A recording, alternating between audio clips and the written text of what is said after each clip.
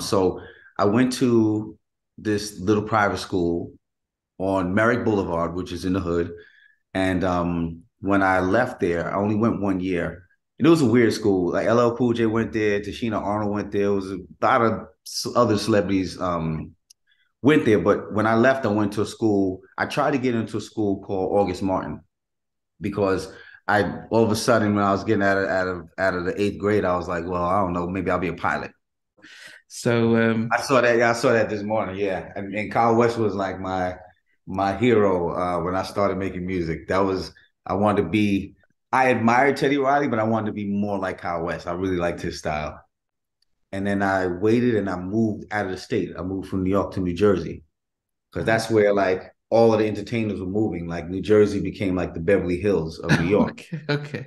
Because you could pay decent price, but you get a fireplace in the garage like that. Ah. That was foreign to New Yorkers. We come from concrete. From a young age, I always, without ever thinking about it consciously, I always subconsciously knew like you should always operate at the highest level. Mm. Always. Even if you lose everything, it doesn't matter, but you should not operate from a low level. Like I did that once. You know what I mean? Mm. Once I made it here, I can't operate from here no more. I'm going to operate from here every time. So that's why I bought the computer, which was a really hard learning curve.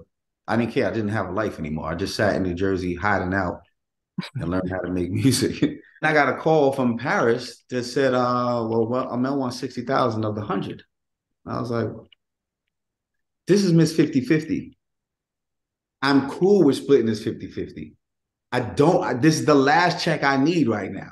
I would literally lose checks for $50,000, $80,000 in my drawer. Literally, no lie. So I'm like, I don't care about this, but I'm not going to take less than 50%. You wanted 50% of this group. Now you want 60%? No, you still want 60% of the group, but you want 60% of that check. That's the same thing to me.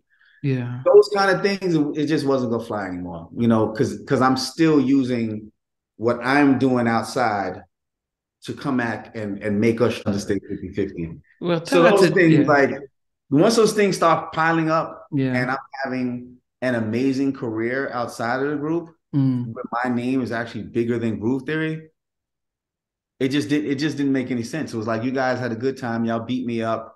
I started this, but it's got to end at some point.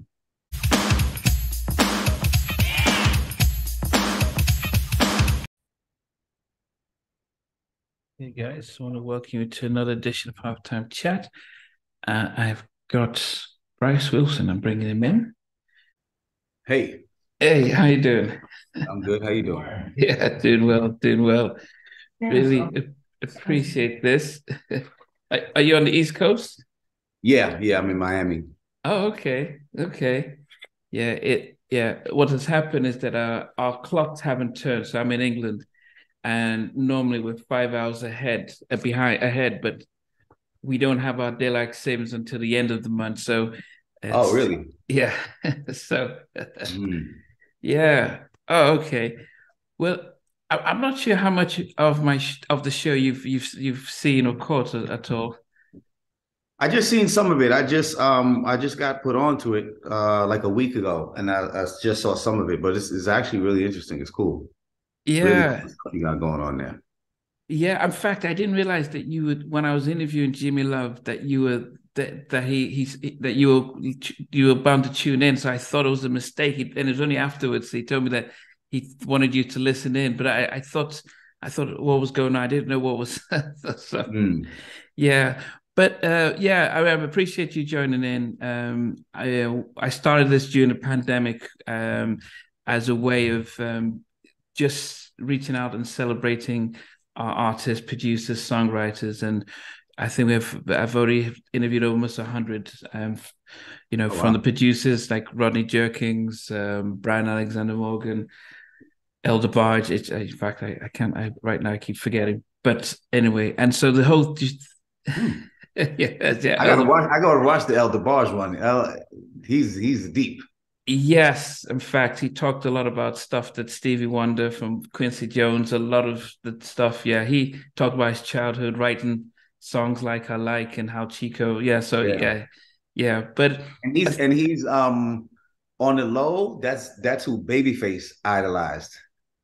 Yeah, I mean, he's probably the thing about L is that he's a very because I'm a therapist, I'm a mental health therapist. So Mhm. when I was interviewing him, I had to almost be like him, so he felt comfortable to talk and share Mhm. and just talk about just life and stuff. But the whole idea is celebrating everybody. Angie Stone just recently, I interviewed Angie Stone and Kathy Sledge. So it's just a mixture of people to celebrate. Even Albert Shaw was on with Cal West just 2 nights ago.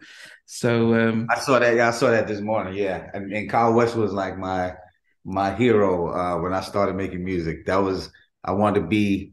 I admired Teddy Riley, but I wanted to be more like Kyle West. I really liked his style. I mean, I was I've interviewed Cal twice in the past week, and and just because we had such a great time that we keep just saying let's just record another session just to talk about different things. So, but I didn't realize he's so reclusive. But when you do interview him, he just enjoys to share, and then I'll surprise him as well. But for yourself though, Bryce, I mean, you're somebody who when I told a few people that I was going to interview you, they kept saying, "Oh, the guy from Mantronix." I was like, "Mantronix?" So I'd never heard of Mantronix. I remember you from Groove Theory, and I remember you producing alongside Babyface and other stuff, and then doing some films and stuff. But the whole idea is to really start from the beginning, just trying to see where you were born and raised. So we can just start from the beginning. So where were you born and raised? I was born and raised in New York City. I grew up between Jamaica, Queens, Brooklyn, and Washington Heights. Okay. Now, So for those of between us all who've three. never been in New York or been in the East Coast, does that sound like a large area, or is it just neighboring cities? It's three different boroughs. My family's from Brooklyn. We were the first or second family to start out in Queens. When you're in New York, if you're from Brooklyn, if you do good in life, you move to Queens. If you do better, you move to Long Island. Okay. That's Okay. yeah, that's how that happens. But the Manhattan happened. My father and my mother got divorced when I was 7, and he moved to Washington Heights, which is a very popular neighborhood now. La Marina is a big restaurant there. It's gentrified and everything now. But it's a predominantly Dominican and Jewish neighborhood. Okay. Your family are they from the Caribbean, or did they? Or From a lot of islands. More Barbados than everywhere, but like everywhere. Trinidad, Bahamas, Jamaica, Guyana, Brazil, okay, everywhere. Yeah. okay. And so you say when your parents separated, did you move with your dad or move to your mom or?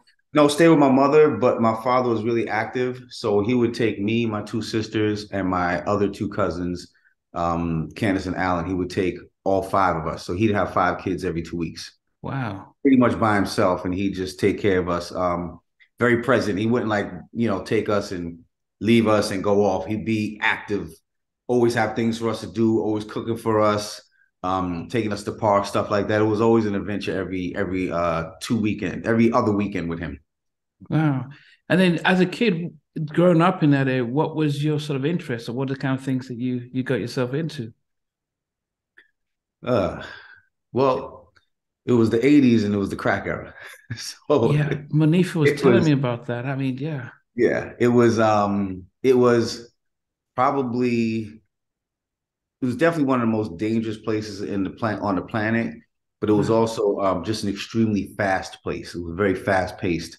Um, for kids growing up, when crack era came, every kid, not every kid, but so many kids became instant entrepreneurs because the opportunity was presented, even though it was our government that presented it and punished us for it later. That was the opportunity. Everybody was doing something that was involved in the crack era. And those that weren't directly involved were just really thinking about survival. It was really, really dangerous times then for everybody. So stuff that we see in New Jack City, that is it was even worse than that. Yeah, yeah. New Jack City comes from like the Supreme Team in Queens, in South Jamaica, Queens. So yeah, those that's that's a spinoff of things that really happened. I mean, as a kid, were you aware how dangerous it was, and how were you able to sort of keep yourself sort of away from falling victims to stuff like that? I didn't do so well, to be honest. I didn't do so well. I so I went to a it was weird. I was in junior high and my mother pulled me out because I was getting a little bit of trouble. So she pulled me out, moved me into this private school, Wow. which was like $1,600 a year, but it was a big deal for back then. Yeah. Because my mother had a teacher's salary. So I went to this little private school on Merrick Boulevard, which is in the hood. And when I left there, I only went 1 year. And it was a weird school. Like LL Cool J went there, Tashina Arnold went there. It was a lot of other celebrities went there. But when I left, I went to a school. I tried to get into a school called August Martin because I all of a sudden when I was getting out of the 8th grade, I was like, well, I don't know, maybe I'll be a pilot. Okay. So I didn't pass the test. Whatever happened, they didn't accept me. Um, so I was like, well, I'll go to Andrew Jackson. That was the next choice. What I didn't want to do was go to the local school at that time for me, which was Springfield Gardens. I didn't want to go there because I didn't really like going to any of the local schools. So I went to Andrew Jackson, which is a legendary school. It was the first school in all 5 boroughs to have metal detectors, picture IDs. Wow. We had a task force full of gorillas, like gorillas jumping out the van on you. Like it was a crazy school. And it was like a jail. It was 3,500 students. It was huge. Wow. And it was just a crime-ridden, ridiculous. Everybody was taking chances. Like that was definitely like when you see Lean on Me, that was like a joke next to Andrew Jackson. Andrew Jackson it was a serious school. So I went there. For some reason, I just thought it was a decent school. I used my aunt's address because my aunt on my mother's side had moved from Brooklyn to Queens, and I used her address to be zoned in that school. And I thought it was a good school, and I immediately, as soon as I got there, I was like, oh, what is this? It was a zoo. It was like a prison mixed with a zoo. Wow. And I went there, and I was a victim for about a month and a half. And I had a homeboy, Jeff, that I was hanging out with. And I used to beatbox because Rozelle from The Roots lived on the corner of my block. So me and my man Ike used, we're young, but we're always trying to be like Rozelle. So I took whatever I learned from watching Rozelle over to Jackson. We kind of became a little bit of a celebrity. And I met this guy, Jeff, that was from Hollis, Queens. And Jeff was like a big brother. Big brothers beat you up, hang out with you, let you hang out with the older kids, all of that. And but Jeff really did a lot for me because Jeff was the first. Jeff and my cousin John L were like my first alliances in that school, and you need alliances in that school. Wow. That school had Hollis, Farmers, Southside 17. It just had different crews all over the school, and they were beefing schools. They were beefing territories. So Jeff was the first person to really have my back, and he had my back, and I kind of took it overboard. So I just got into different games at that point. And school was just the last thing that was just the last thing on my mind. So after like a month and a half in New York, if you fail, you get a 55, and my report cards were 5, 7s, and 12s. And you get a 40 if you cut too much. So I was beyond cutting too much. I just didn't go anymore for like months at a time. I wouldn't go to school for like 3, 4 months at a time. Doing silly stuff. But those times everybody was into something. You into the drug selling, robbing, but there's always some kind of hustle somebody was into. So yeah, I mean, me and my sisters, we grew up dead center in the middle of that. But your mom being a teacher, was it just only so much she could do? Yeah, there was only so much she could do. My mother was strict with me. She was strict with me, but once you hit 14, you're kind of like, puberty hits you. It's just different. You know what I mean? You're not, I'm taller than my mother. It's just different. My father just retired and started a new job. He was living on the other side of the city. I'll never forget my mother one day I came home and she was crying and she was like, "Why are you doing this to me?" And that got to me. That broke my heart. Yeah. And I said from there I was gonna change, and then I just couldn't. It's like it's easy to say it when you walk outside your door and you get on that bus and it's a circus outside. It just is what it is.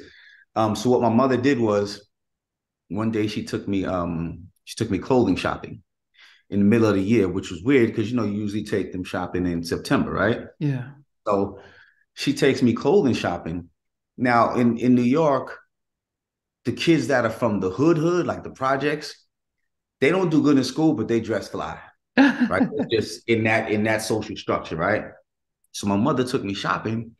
So I felt like I won. I felt like, okay, she gets it. She gonna leave me alone. Let me do my thing. You know what I'm saying? She gonna make sure I'm fine. So I didn't understand it, but I was happy. So the next morning, she comes in my room and she's like, you okay? You like your clothes? I'm like, yeah. I'm like, yeah, thanks. She's like, okay, good. Because I just want to make sure you were good because you got to go. And I was like, what you mean I got to go? She's like, you got to go. You got to get out of my house. Wow. So I'm 14. I just had a lot going on in the street. I mean, a lot going on. When I see movies of dudes that just got the pressure from all sides, that was the typical kid that went to Jackson or from the hood in New York. So I had all this stuff. So I'd call up a lot of my friends, like, yo, can I come stay with you? Can't, bro. I mean, I'm in mad trouble myself. So I really had nowhere to go. My grandparents were living in St. Thomas in the Virgin Islands. Wow. They decided to move back to the States after I think like 15 or 17 years. So I only knew my grandparents from when I went to the islands for like the summers and stuff, my sisters. And they had just moved to Atlanta because we had an older cousin that moved there. That Atlanta wasn't familiar to anybody in my family until my older cousin Tony moved there. So my grandmother and grandfather moved there.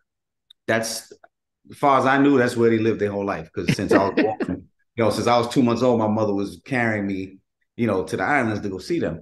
So they moved to Atlanta, and I just had so much heat on me from every direction that I just sat down and was like, yo, you got to go down to your grandparents.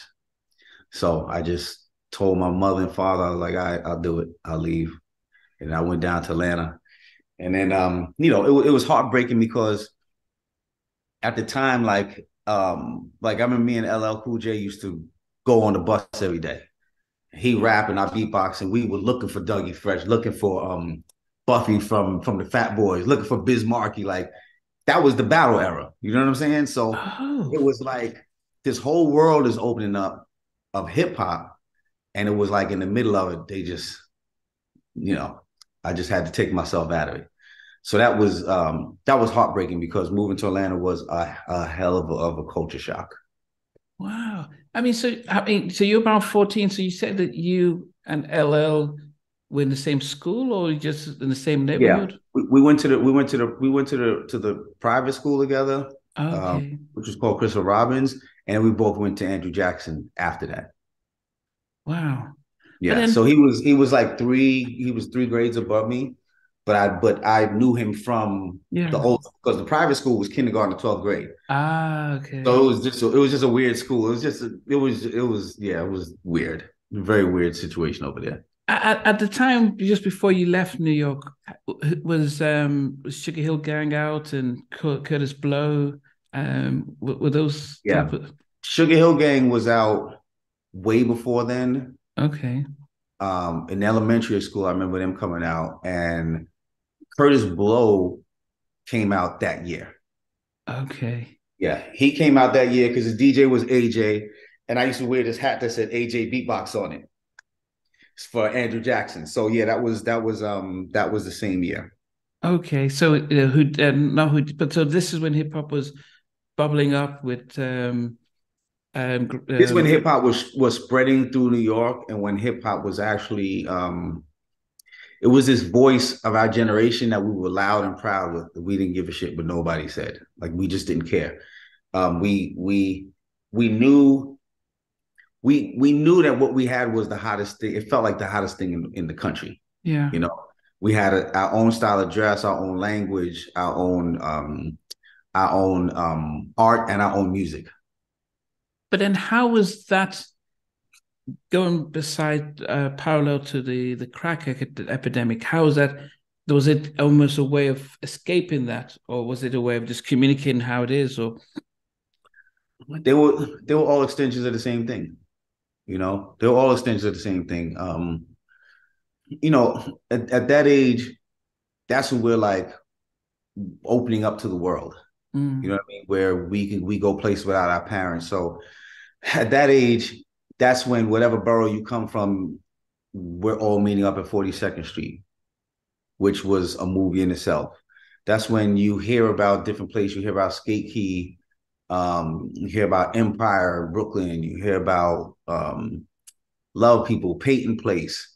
You hear Club America. You hear about all of these different places, and you're getting on the trains and the buses, and you're traveling all over the city, all over the 5 boroughs. But every borough is dangerous because you can get killed on the train. You can get killed when you get off the train. You can get robbed. That was just a big thing. Everybody was robbing everybody. Everybody was shooting everybody. It was just pandemonium everywhere you went. Everywhere you went in them 5 boroughs, it was crazy. You tell a story that as if there was little regard or value for life within the community, and I would have thought it would be the opposite, where the government and all the stuff that was happening within New York was done by the system. So we need to stick together and support each other. But it seems as if all that chaos actually caused more division and put everyone more in a survival mode instead of a united mode. Well, it came in stages. It was, you had the epidemic and everything goes crazy. And then through hip hop, everything that's the biggest influencer, back then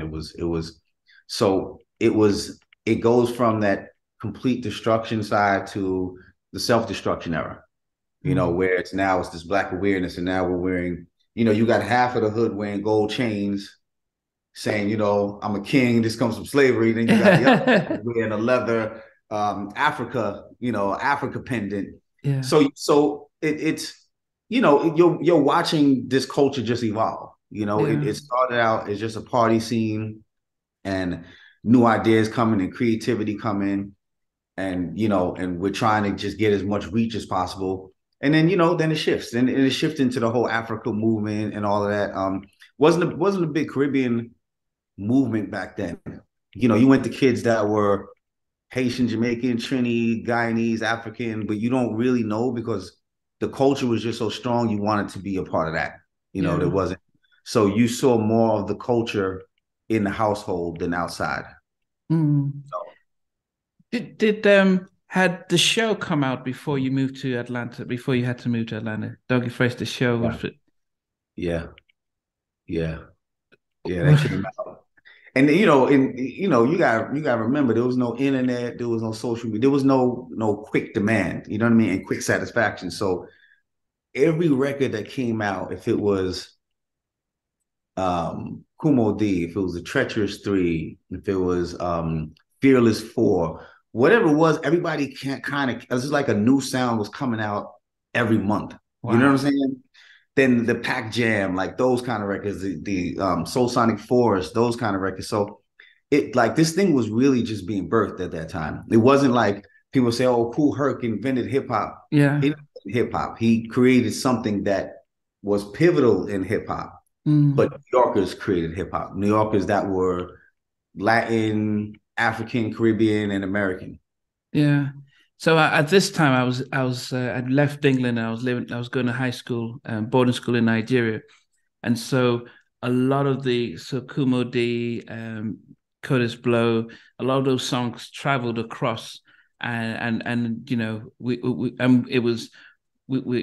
were influenced by even Doggy Fresh and the show, the storytelling and things like that.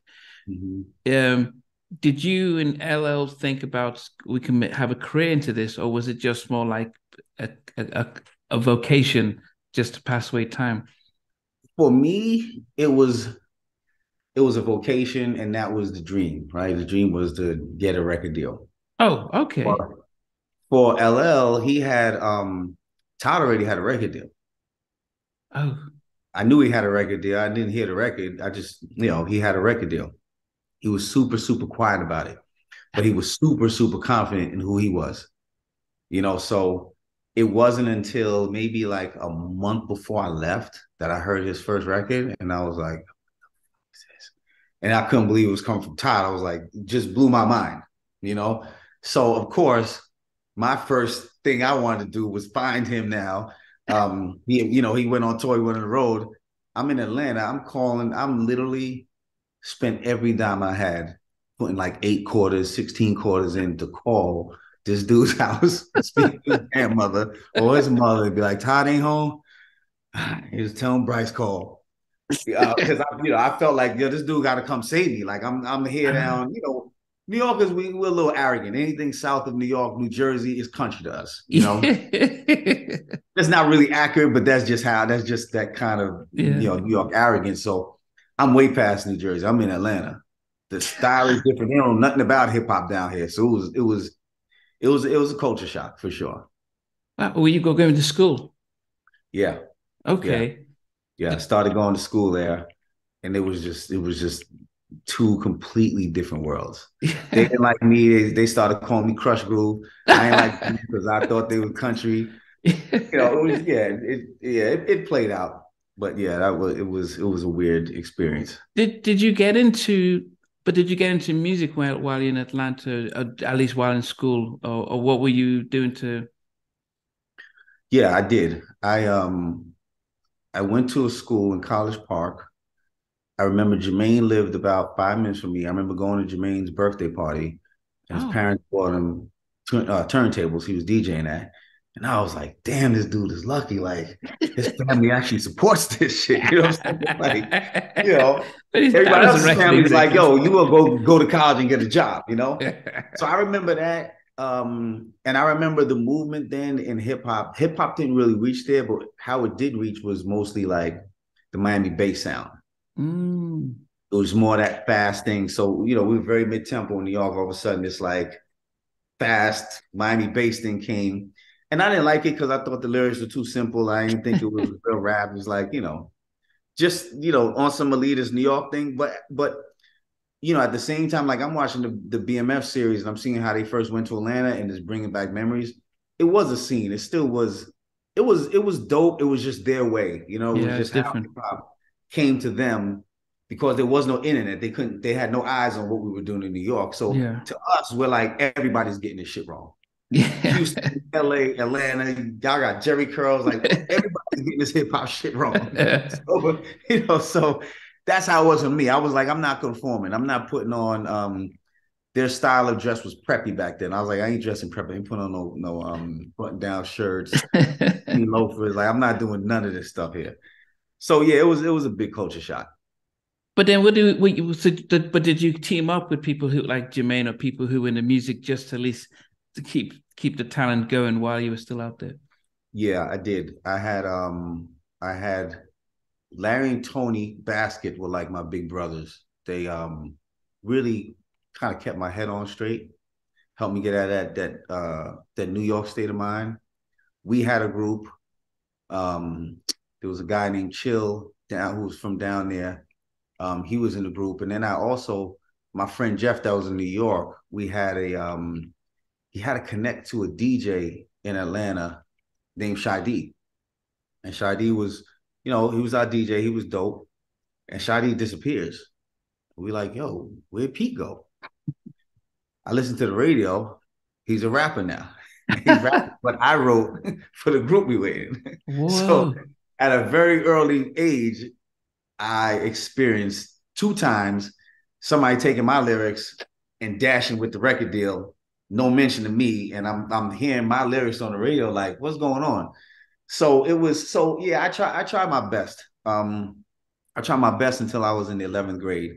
My grandparents had built another house about 50 minutes outside of Atlanta, and they just passed away 2 years ago. But this is like in the 80s. They're like, yo, we don't know how much longer we got left. They were gonna wait to move once I graduated.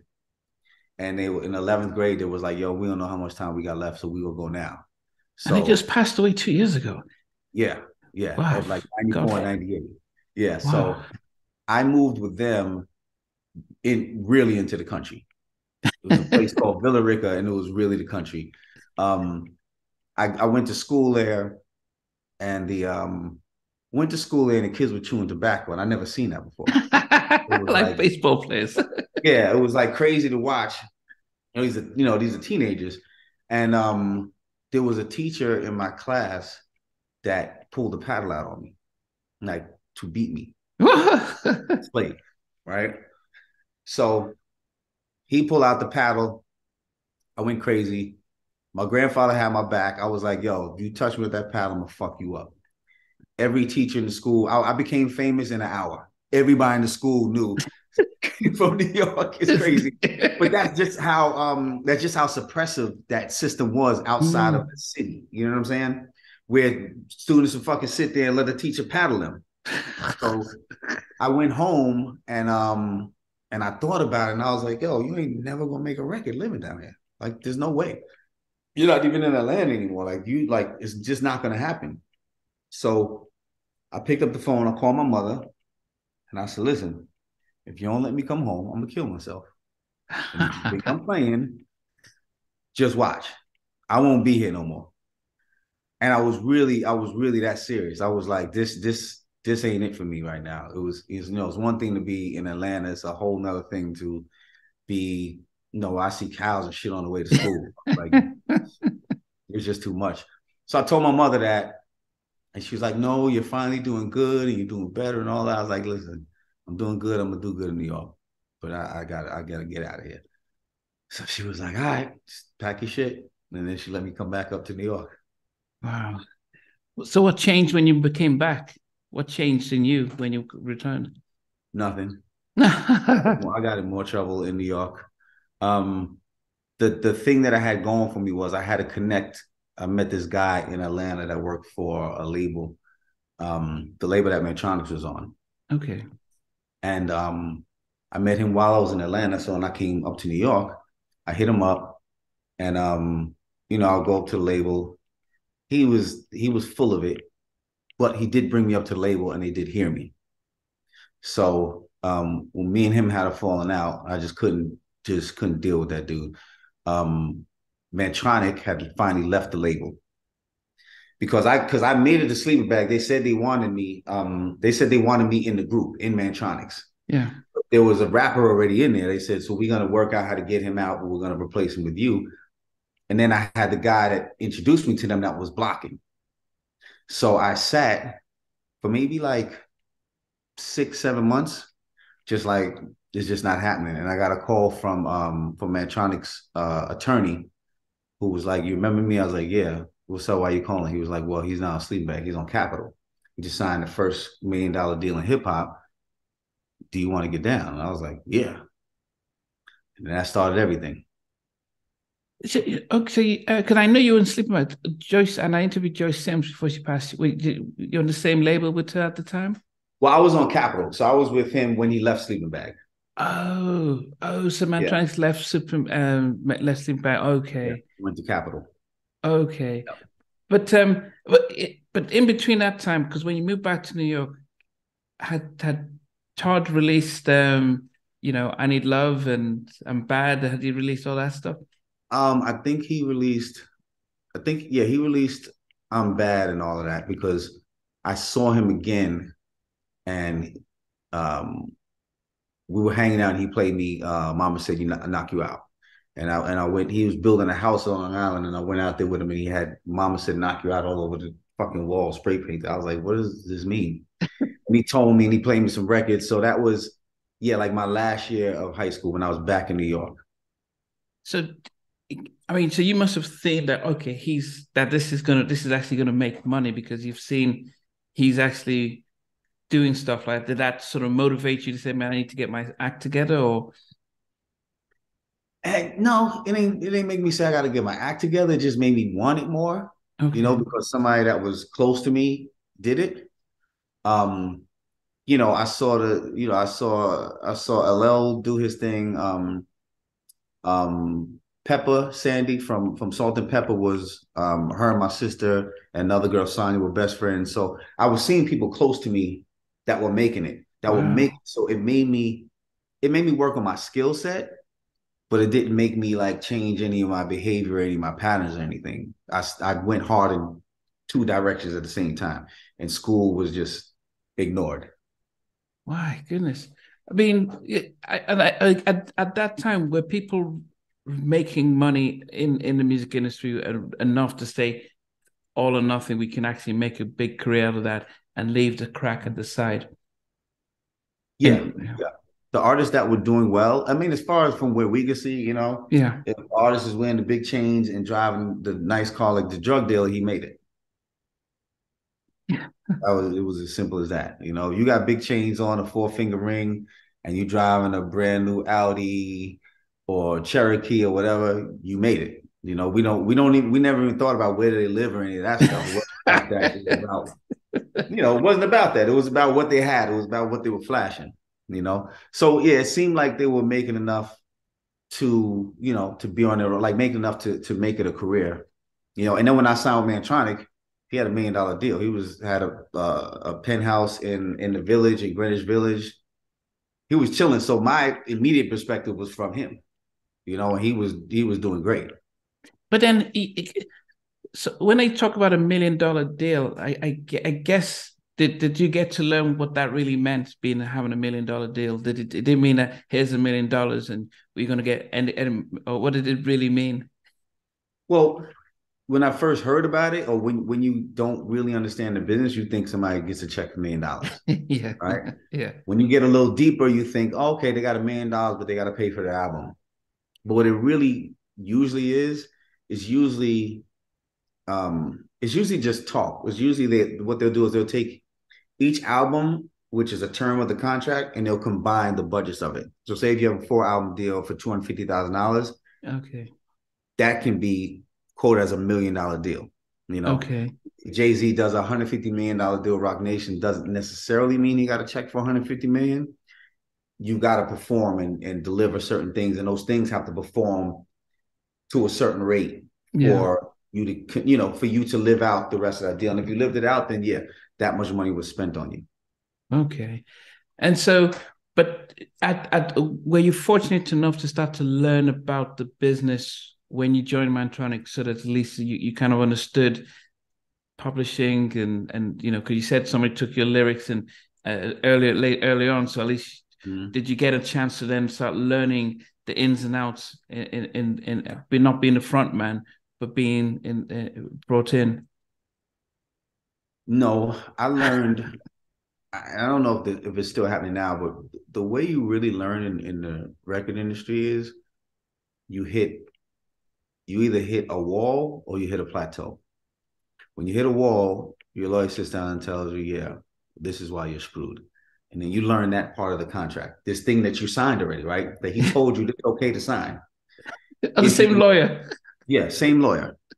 If you plateau and you reached, higher than what was expected, you sit down and he tells you the same thing in a different way. Oh, you did good, so you can get this, but no, all of this you can't get. So really by that trial and error of having successes is how I learned. In Mantronix, Curtis had my publishing. I didn't know what it was. I used to always ask, like, what the hell is publishing? What's publishing? And there was a young lady, Karen Durant, that worked at a publishing company that I had met through a friend of mine, and she had offered me a publishing deal, and I kept asking like, "What's publishing? What's publishing?" When I found out what it was, I didn't really know exactly what it was, but I knew it was some money, and I knew it belonged to me. So I talked to Mantronic, and we worked it out, and he gave me the publishing back, and then I went and did my first publishing deal. And then um, once I did that deal, I had a falling out with the company, but I met Amel through that arrangement. And once we had a hit, is when I really started learning. That's when because the president of the company gave me. I was in London. And he called me. He was like, "Oh, you're doing great. We got a nice check for you. Got $100,000 check for you." I was like, "Okay." And I kept thinking on the way home, like, "Why are you giving me $100,000? Don't really make no sense." I know the record's doing good, but why did they give me 100? So I went to see him in LA. And he was like, I know you don't want it, and he handed me the same $100,000 check. I was like, cool. I was like, well, if you're serious about that, then you treat me like a nigga that just walked in your office with a hit record. And then that started the renegotiation. So I took that contract on my flight home from LA and I read it. I went through every page and just certain things would just kind of hit my common sense, and then certain things I didn't understand. So I put a question next to those, but I basically commented on like 27 pages of the contract. Wow. I gave it to my lawyer and he was like, what's your problem? You got $300,000, exactly what you asked for. Why? Like, what's your problem? What are you asking for all of this stuff? I was like, I'm asking because this is what I need. So I got a hit record. I got more on the way. Go give it back to them. So he did. I got everything I wanted, and then I fired his ass because you start to understand like everybody's kind of in the same colluding with each other, Yeah. But yeah, that's how you really learn. You either learn by hitting a wall and it's a disappointment, or a plateau when you learn how to make the negotiations or the clauses advantageous to you. But then what makes, I said, I've interviewed over 100 people and most of them haven't had that sense of, apart from Joyce Sims, who actually read a book before she signed her deal. So she was like, no, it's not in my book. So I'm not. So she kept all her stuff. What made it different for you that you just didn't just see, 100,000 and just go spend it and really took your time to really think about through? Honestly, I think it's just like that New York state of mind is you always think somebody's trying to play you, to be honest. And it's so much of it is in our imagination. So much of it is over the top and unnecessary. But that was a situation where it was true. That was a situation where you start to understand this is a system, just like the legal system. This is a system with all of these hidden traps that we don't know. So I'm going to find out. And I knew I got money in my pocket. So why am I going to take $100,000 before I find out? Like I seen it happen with boxes, with, people on the street. Like, I'm not going to let you buy me for 100 when I could be worth way more than that. So it just made me think like, what are they hiding? Where are they trying to play me at? And I just took it on myself to just read the language and just figure it out. Yeah. I heard DJ Clint Clark when he said he was at Sylvia Rowan hired him at Atlantic East West, and when he got to the other side, he knew that look at the business side, and she says you don't tell them about the business; it's up to them to learn about it, and if they don't learn about it, then that's their problem. Yeah, and he was like, wow, and then even the lawyers are already part of the lawyers don't want to lose out on the business, so they're going to say it's a standard contract. Doesn't mean it's a good one. It just they use the word standard. Exactly. And it really caught me that it was predominantly done to Black artists who were just happy to get a deal, and then later on they find out that things were wrong. Especially as you mentioned with your lawyer, but very few of them had the sort of the foresight like yourself to not get in all of 100,000. And I don't know if it's leaving to Atlanta and going through that sort of style, if that played a part, just that hustling to get back into it, that you just weren't going to take anything. I don't know if that. No, I think it was the way I was raised. My family's always about accountability and always, you can't just do something and not think about it, because wherever you land, you better own that you made that stupid decision. So I think it was the way I was raised, and I just really have a thing with being treated unfairly. Like I just have a thing with that, and also being a producer puts you in a much better position professionally than being an artist, because you are the business side of making that record. You're the one that usually self-funds it, brings in musicians, engineers, mix engineers. You're the one that handles all of that stuff. Even though I had people working for me that did it, I understood every single piece of that. So when you understand every single piece of your process in making this record, that makes you want to understand every piece of the process on their side. Yeah. what the marketing team does, sales, radio, distributors, business affairs. You want to see how all of that breaks down. And Mm. all of that breaks down into different silos that all have tricky things going on, right? So if you're a manager, you have to figure out how to make all of these different silos work together, work in unison, right? Same way you figure out how they work in unison is the same way you can figure out how they screw you over in unison. You know? So it's yeah, I mean that's just the important part. I wasn't just like I was an artist in Mantronix, but when it came to Roof Day, this was my baby, this was my project. I put it together, so I wanted to really understand what the hell was going on. But before we get to group theory, because I know that I didn't realize that got to have your love. It's such a big track, but how did that? Because you were there with that time, but you weren't rapping. So how did that? So how did you guys sort of develop the sound? Were you like soul to soul, or what was Mantronix with a rapper and producing the music, or That what was was it? that was old Curtis. That was Mantronic. It was his group. I mean, I basically took groove theory. The idea of groove theory really stems from Mantronix. You But what was know, your role in Mantronix then during my when you role in joined? Mantronix was I was the rapper. I Okay. replaced MCT. I was Mm. the rapper. He was the DJ and the producer. But I was blessed to be with a DJ producer that can do R&B as well. Oh. Because he had Joy Sims, Hanson and Davis, No Sierra. He had so many hits, and then he got Just Ice Cold Getting Dumb, which was one of the hardest records I've ever heard. Mm. So I was very privileged to be signed to a guy that was hugely responsible for dance music and hugely responsible for the mixing of hip hop and R&B. Mm. He was by far one of the pioneers of that. Yeah.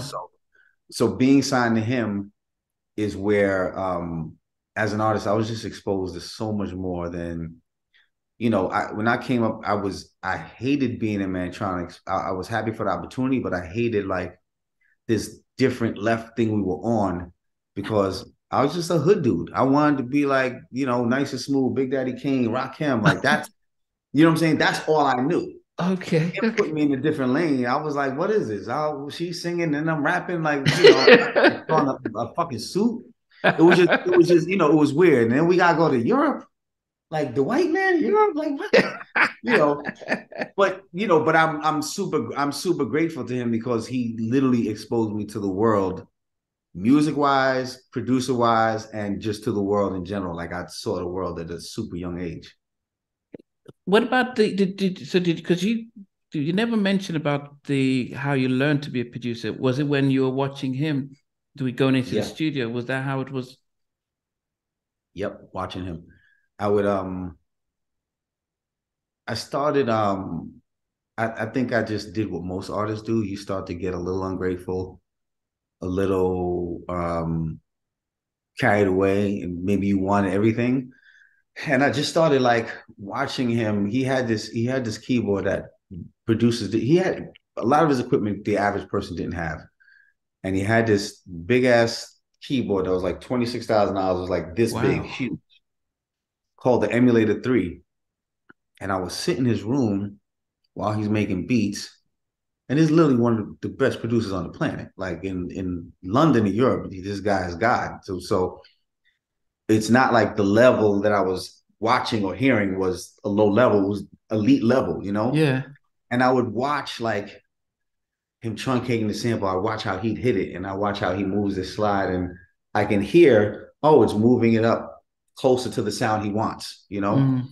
But all of those little things that I did that I watched him do is what I took on. I just woke up one day and I was like, I want to be him. I don't want to be me no more. I want that dude's job right there. So I left the group and I called him. I was like, what kind of equipment should I get? He Oh, gave did me you did you tell him that you wanted to leave and why you wanted to leave? Oh, is it just you just no, we just kind of had it out. The publishing issue and all of that stuff. okay? He was bigger than the group was, so he was fine. He could produce whatever he wanted. For me, I just felt like it was time for me to grow. So I just called him. I was like, what equipment should I buy? He gives me, he told me to go buy a computer and a system that cost like $10,000. I was like, damn. But I did it. I went and I bought it, and I sat in my house for a year and a half, teach myself how to produce. And I taught myself by trying to recreate all of Teddy Riley and Kyle West beats. This is exactly how I started. Are you serious? Yeah. I would sample the smallest sound from there. I don't care if it was a snare and it had a bass sound on it, a kick with a piano sound on it. That's where I started. And I would just keep searching until I could isolate their sounds. And then whatever I did, I would now take their sounds and try to recreate what they did. And then when I understood what New Jack Swing was, I was like, all right, now I want to kill it. Now I want to go completely left from all of this and do something that sounds different. Wow. Now I thought most people had MP3s and samplers, so you didn't go that direction. I had an MPC. I had an MPC, but it wasn't MPC couldn't do what the computer did then. Wow. I was signed to a guy that was just more advanced than everybody. So that's because I've never heard anyone talk about computers, producers in those early days. Yeah, Teddy used the computer. It was a sequencer called Vision back then, and a sampling platform called Audio Media. Teddy used it, and Curtis Mantronix used it. Those are the only two producers I knew at the time. So you went big time. Wow. And so how are you surviving while learning to do this? How was I surviving? I had a friend out of Brooklyn, and he had a couple of businesses in Brooklyn and Queens. And I was like the shorty in the crew. And he got killed while I was ending high school. I had $60,000 to give to him. He died. I was like, I don't know where to give this. So I got really quiet. I was like, I don't know if these dudes know that I got this money. I don't know if they don't know, but I'm gonna sit here and I'm gonna shut up.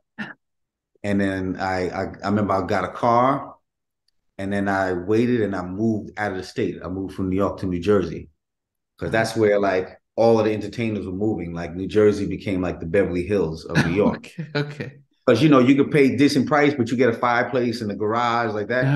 That was foreign to New Yorkers. We come from concrete. So yeah, I went and I did that.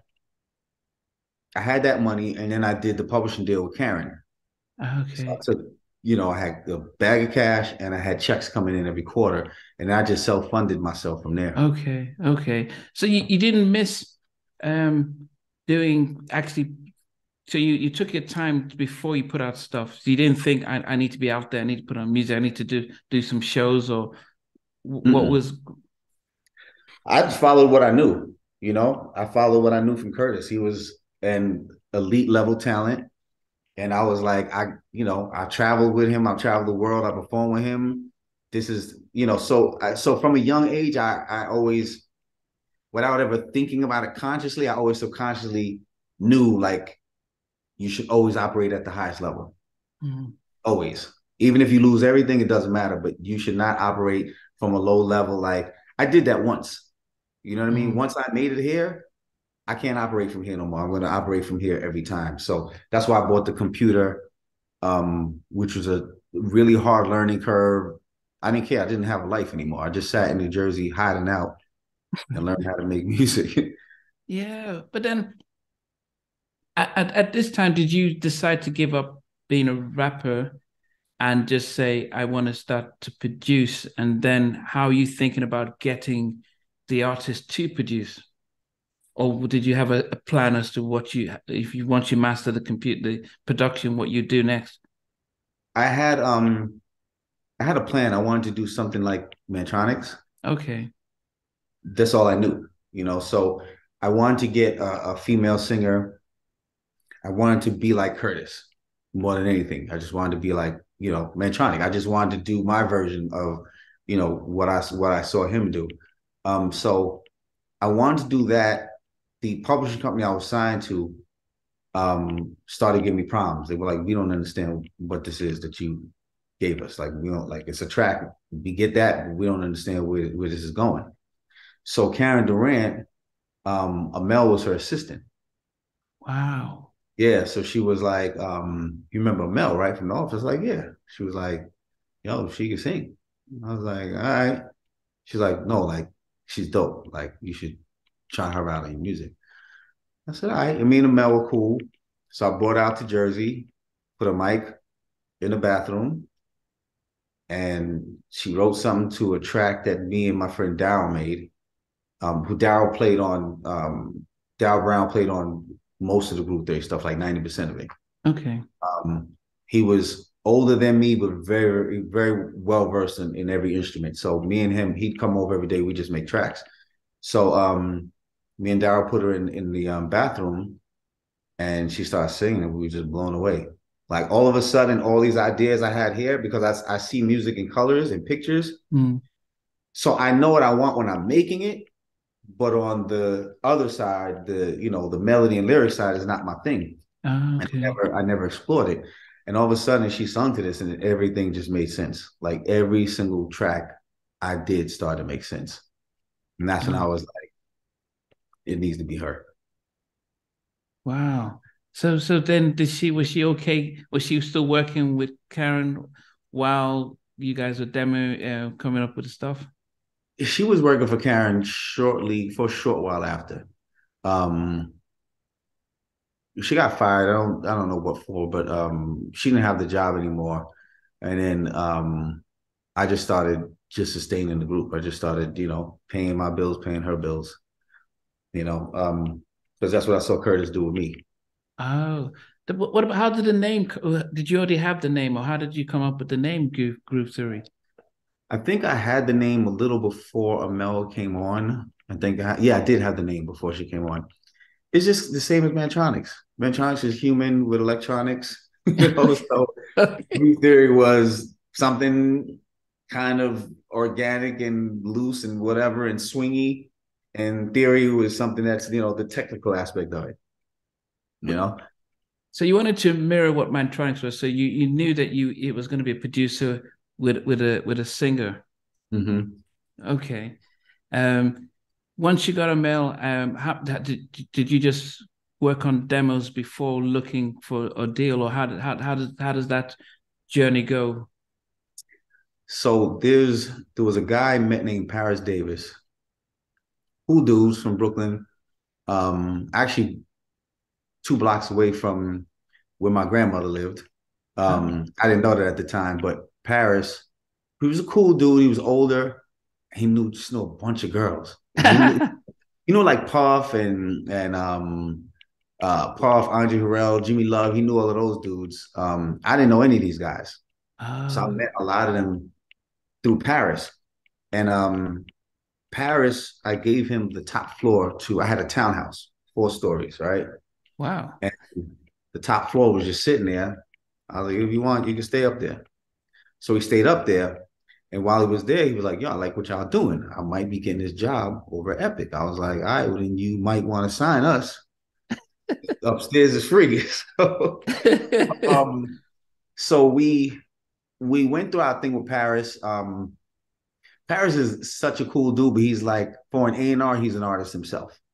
He's just as left and crazy as any artist. Um, So, we go through our ups and downs and our fights and everything. And Paris introduced me to one of his friends, Jeff Burrows. And at that time, Paris wasn't really checking. He was like, whatever with y'all, make some better songs. His friend Jeff liked it and called Benny Medina. So we went out to LA, met with Benny Medina, and Benny loved it. As soon as we walked in his office, he knew every single word to every song. What? It was like, it was good, because we were kind of getting beat down. It was good to go to LA and somebody just, loved the stuff. So when that happened, of course, that caught the attention of Paris. Paris going crazy, like, I helped put this together. How could y'all? So then it was like, all right, Paris, you got, pull out all the stops, get Tommy Mottola. So he brought Tommy Mottola in. Wow. And Tommy was like, in between this, I had also partnered up with Jimmy Henchman at the time, because Jimmy had a group called Jimmy Henchman and Peter Thomas from Housewives of Atlanta Okay. were partners. And they had a company and they had a group out of London called Rhythm and Bass. Who, Wayne from the group is really like they're rock stars now. They're huge writers now. They're killing it. But we gave them Tell Me First. Wow. And came out on Epic in the UK, didn't do well. So we had that. So now the team is really me and Jimmy, because when my money started getting dry, Jimmy just started helping with me self-fund this thing. So we took care of everything. And when we saw Benny, Paris got a little pressure from that. He brought in Time Mottola. Time was like, what do y'all want? He was like, you want this much money? You want this, this? And I was like, and give Amel a publishing deal. He said, that's all you want? Got on the phone, got everything. Did you think that you could write some more? Or what was it? I mean, did you? Yeah, we got more for sure. We definitely got more. We definitely, those days you get like 300,000, 350. We got like 600,000 for a record deal, so 500, something crazy. So we got everything we wanted because Paris put us with Tommy. So we go to sign the deal, and Amel's attorney, Amel's like, you gotta see my attorney. I'm like, for what? She's like, I don't know. You just want, all right. I'm dropping her off. I forget about it. Next day she's like, hey, my lawyer's hitting what time? All right, I'll go down there. I get to her lawyers, and he's like, this ain't happening. She's not signing to you. Because she was supposed to sign to my production company. My production company does the deal. What I did with Curtis. He's like, she's not signing this. I was like, why is she not signing this? So he's like, well, because this should be 50-50. I'm like, how?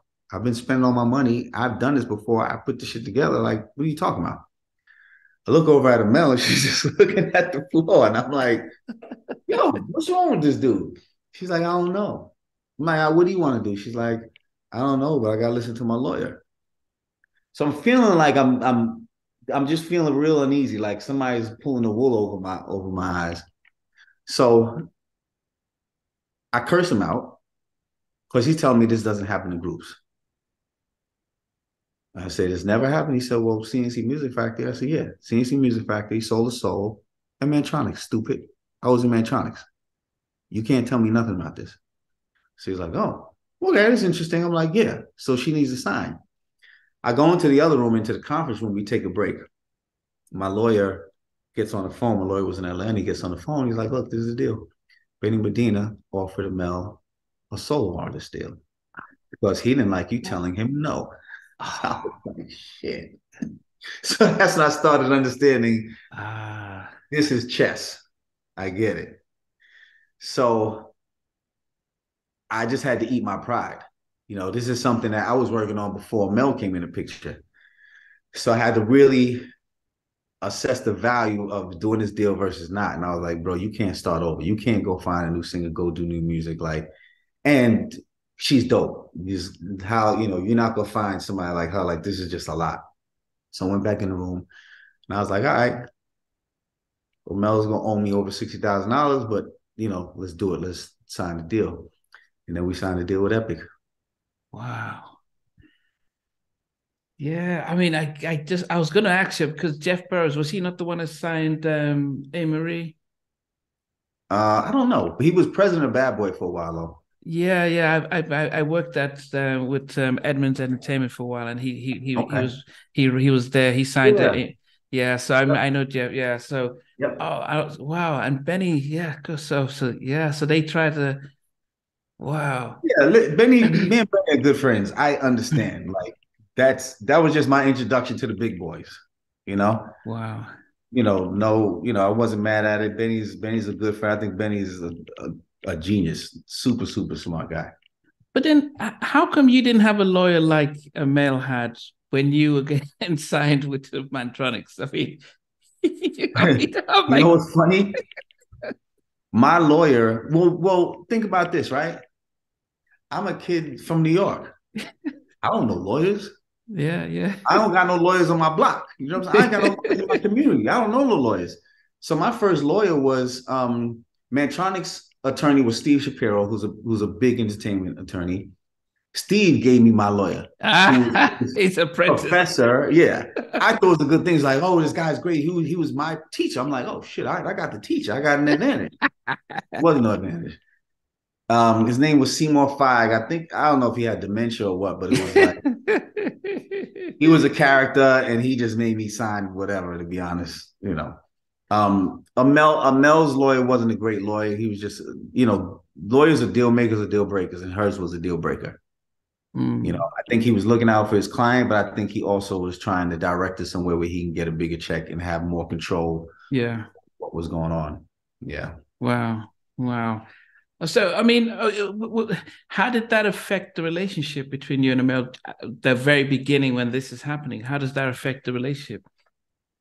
It affected it. It affected it because the day that happened, I told her that day, I said, from here on, I don't hire or fire nobody for you, and you on your own. Like, from here on, because everything I've done for you is clearly nothing. So I don't mind doing 50-50, but you go do 50-50 for real. You go do your own 50.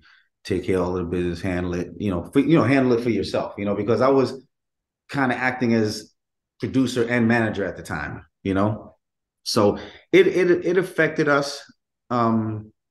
It affected us. I think that for me, I think that was the first straw. That here we are, we're finally getting the deal we wanted so bad, and all of a sudden you going left, and you're actually willing to leave the situation to go sign a solo deal. It's not like she had a producer signed up, but it's Benny, so yeah, he was president of Warner. He could have told, I'll give you every top producer in the world at that point. Who knows? Yeah. Wow. I mean, because as I said, there's a human element of feeling betrayed, but still going along with that, and how the chemistry would be affected in the creative parts. It was war. It was war. That was the first. That was the start of the war. Wow. Yeah. On reflection, what would on reflection, what do you think you could have done differently to understand her naivety, but still not have it affect the creativity and the group in the longer term when you look back at this stage in your life? Well, I don't think it affected the creativity at all. It just affected our personal relationship. Yeah. Around that time is when I also introduced her to her husband, which her husband is a good friend of mine as well. So then I think it became, just from when that lawyer came in, from what he did, and then when she got married, I just think from there, just silently, like, sides start to form. You know what I mean? Jimmy's with me for sure, no matter what. He loves Amel. He took care of her, all that. But I brought Jimmy into the situation. Jimmy helped me fund this. Me and Jimmy are going to be on the same side at all times. And then with Amel, you're married to LaRue. You're going to be on that side for all times. LaRue's going to be with her at all times. So it kind of just naturally, business just kind of naturally causes some kind of divisiveness and some kind of divide within the crew. Wow. But as I said, in reflection, though, could you, if you older and wiser, what would you think you might have done differently to sort of? I really don't know what I could have done. I think the only thing I could have done was save some of my money so I could stand strong on my decision. That was it. But where would it get me? Then we wouldn't have an album. You know what I mean? So I don't really. That it didn't make me resentful towards her where I acted on it.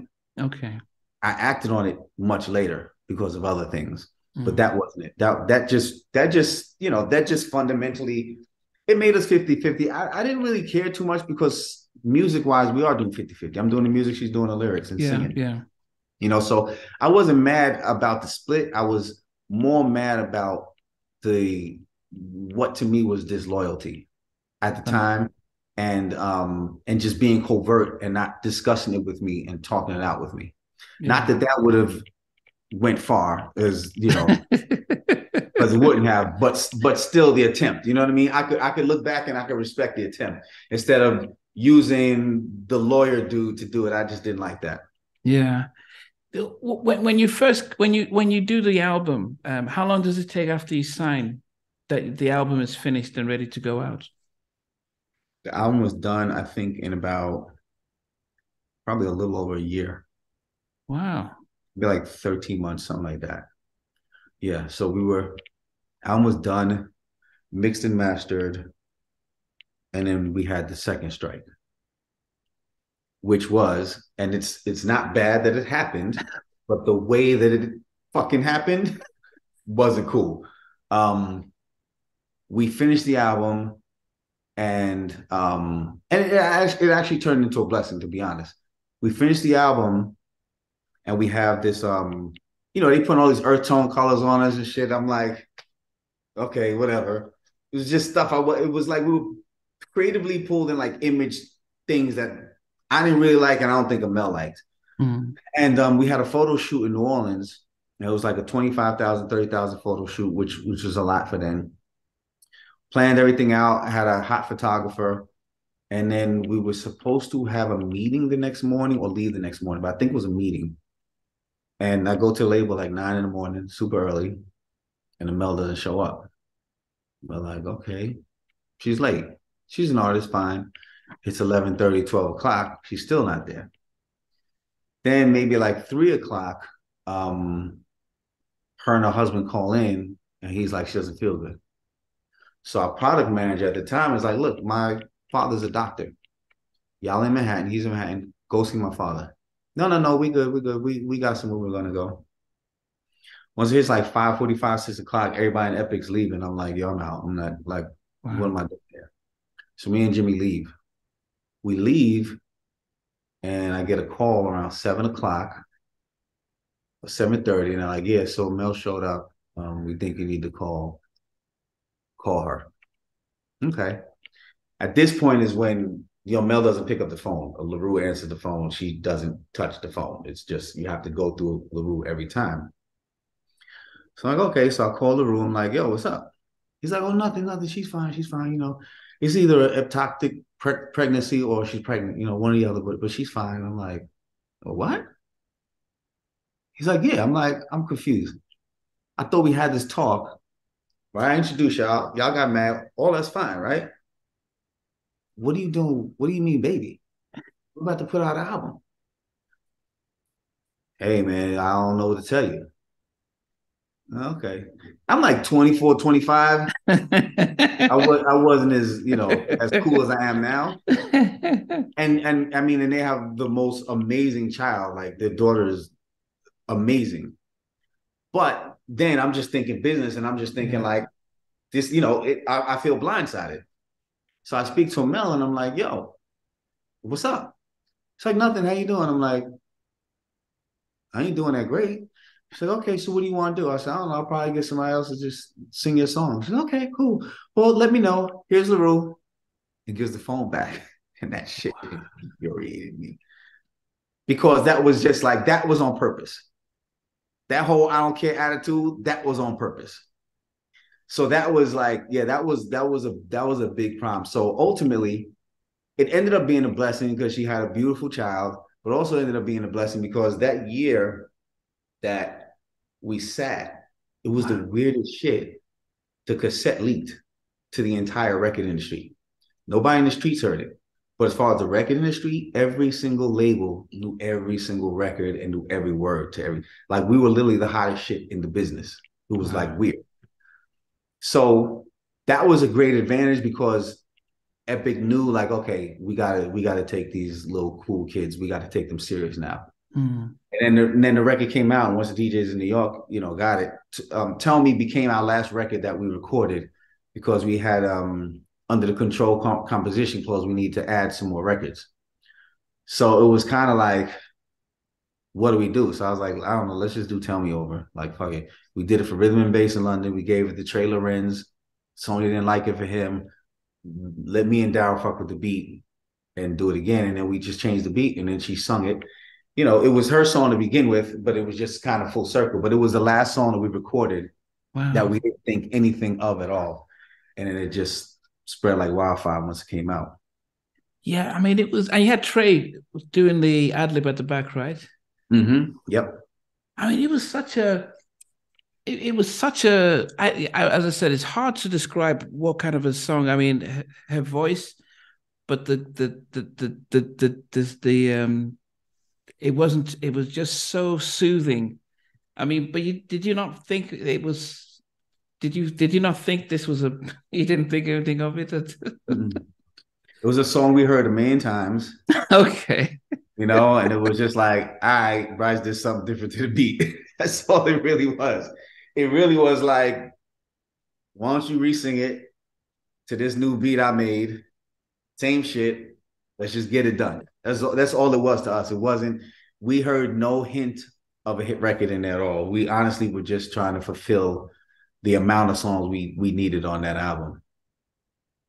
When it but when it blew up though, did it surprise you completely? Did it blindside you? Like, wow, this is Yeah, definitely did. Because it was, this is like my second success. Mantronix was probably the biggest record I've touched internationally. mm, So I experienced how it blew up that way. yeah. It was still heavy on the radios in America, but it was I don't even remember how that really happened.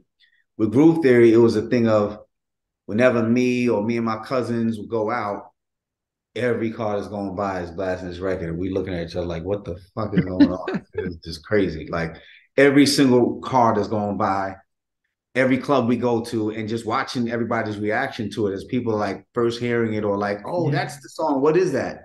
That's yeah, it was interesting. It just spread like wildflower, like wildfire. How did that? But then having that hit single when it's not the song that you really thought was going to be blow up, how does that change the direction of where the label's going and where you're going to, with the rest of the album? But me, it didn't. For me, I didn't look at it like that because if you notice, every song Groove Theory, not one song sounds like the other. Mm. Every song is pretty much a stark difference from the song before or after it. Yeah. So to me, I was just like, all right, let's get to the next sound. Like 10 Minute High was probably our favorite. Mm. And 10 Minute High was definitely the favorite before Tell Me. So we were just like, let's get to that. It was the label that was like, it's not big enough. And we were like, but it's cool. And they were like, we're not going for cool. We're going for, and that's also when you start to understand music as a business As a business, and as a yeah. brand, that being artistic and creative is not, that's not the formula. Yeah. Yeah. I mean, it's funny because I used to remember watching you and thinking, he's in a group, he's not singing. Did people wonder why you didn't sing, or like they expected you to? Yeah, they when so we did it right, and I was we did everything, and it was like, all right, we got to do the artwork and this and that. I was like, all right, and they were like, so you have to be, and I was like, okay, and I'm gonna watch Amel take her pictures. They were like, no, you in the group, you gotta take pictures. I was like, I don't want to take no pictures. I don't want to be in this. I don't want to be in the camera. None of that. Yeah. I just had a different mentality then. So that's why I was faded out of the album cover. Yeah. So the Yeah. album was single one, but I faded myself out. I was like, get me out of focus so they really can't see me. I'll just be some figure, but focus on her. Yeah, but as I said, when I heard Trey, I thought it was you because I mean it It just makes didn't sense. it made sense that you were the because Yeah. we didn't see we just Yeah. assumed you were the singer. But why didn't Yep. you do some rapping then? No, I was done with that. Ah, When I walked away from that, that was it. but then so after the album blows up, I mean, and especially at that time, we had Kadar out in starting to the neo soul, so we had D'Angelo coming out, Angie Stone, and Erica Badu and all that. So the vibe was, moving to that Maxwell. So it was almost as if the industry was like doing away with New Jack. You had Diddy doing his stuff, and you had the East and West Coast doing their stuff, but there was space for the type of music that you guys were doing. There was an expectation from all of us that, okay, man, we can't wait for the follow up. Yeah.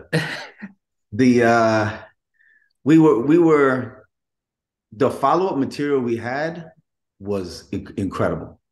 It was Wow. really, really dope. But where we were going personally, it was never going to happen. It just wasn't. Um, when we put out the album, me keeping myself out of the focus backfired on me. Ah. Where Amel is the star, as she Mm. should be. She's the front person, and I'm in the background, which is fine. But then I started getting treated like the background, like Oh. way in the back. So we had a clothing budget of say $2,000. I would always give it to Amel. I had money. I'll go to Barney's. I spend $1,200 on the shirt, and I go to the show. That was just that's just what I did because I self funded this thing anyway. You know, Mm. um, that I didn't mind. You know, there were a lot of things that I felt the Mel needed because she's in the front. Mm. Um, but then it started getting a little crazy, and I started hearing rumors. The over Epic, the rumor was, well, Bryce doesn't have the talent. She's the one with the talents. When they break up, we're taking her. And I don't like this. Just certain things don't put me in war mode. Like I'll lose every battle, but I will win the war. So when I started hearing that, me and Jimmy would talk, and Jimmy would be like, "Yo, we gotta strategize something." And I'm like, "Yeah, we gotta figure this out." And but I was kind of more caught up on how can they do that? Like this is my shit. I started it. You know, I was kind of just a little bit more sensitive about that. And I'm young, and I'm like, why? To me, I'm kind of like for a minute, you're like a victim. Like, why me? Why are you doing this to me? And then I was like, all right, I gotta flip it. So what happened was I had a big crush on Toni Braxton, like a huge crush. Like I'm marrying her. She's amazing. Like that's how I was when the first time I saw her. So Billy Woodruff, the director, had saw her at BET and got me a signed autograph. That's Wow. it. Something like to my future husband, see you at the Grammys, right? So, you know, I was ecstatic about that. And out of the blue, I kept getting these phone calls from everybody. They were like, call me, call me, call me. I'm like, yo, what's up?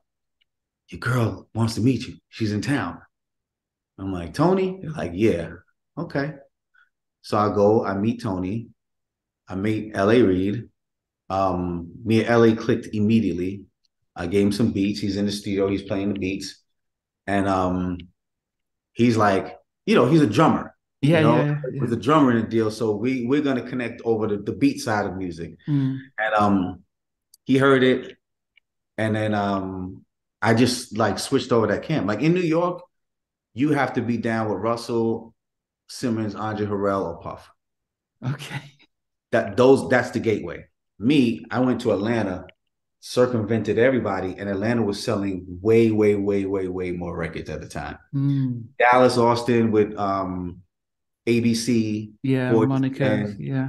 Jermaine Dupri with Bow Wow to Brad, or like Atlanta was really moving units. And then of course, you know, TLC. LaFace Yeah. was the Yeah. king. So so a lot of that honestly was to level the playing ground.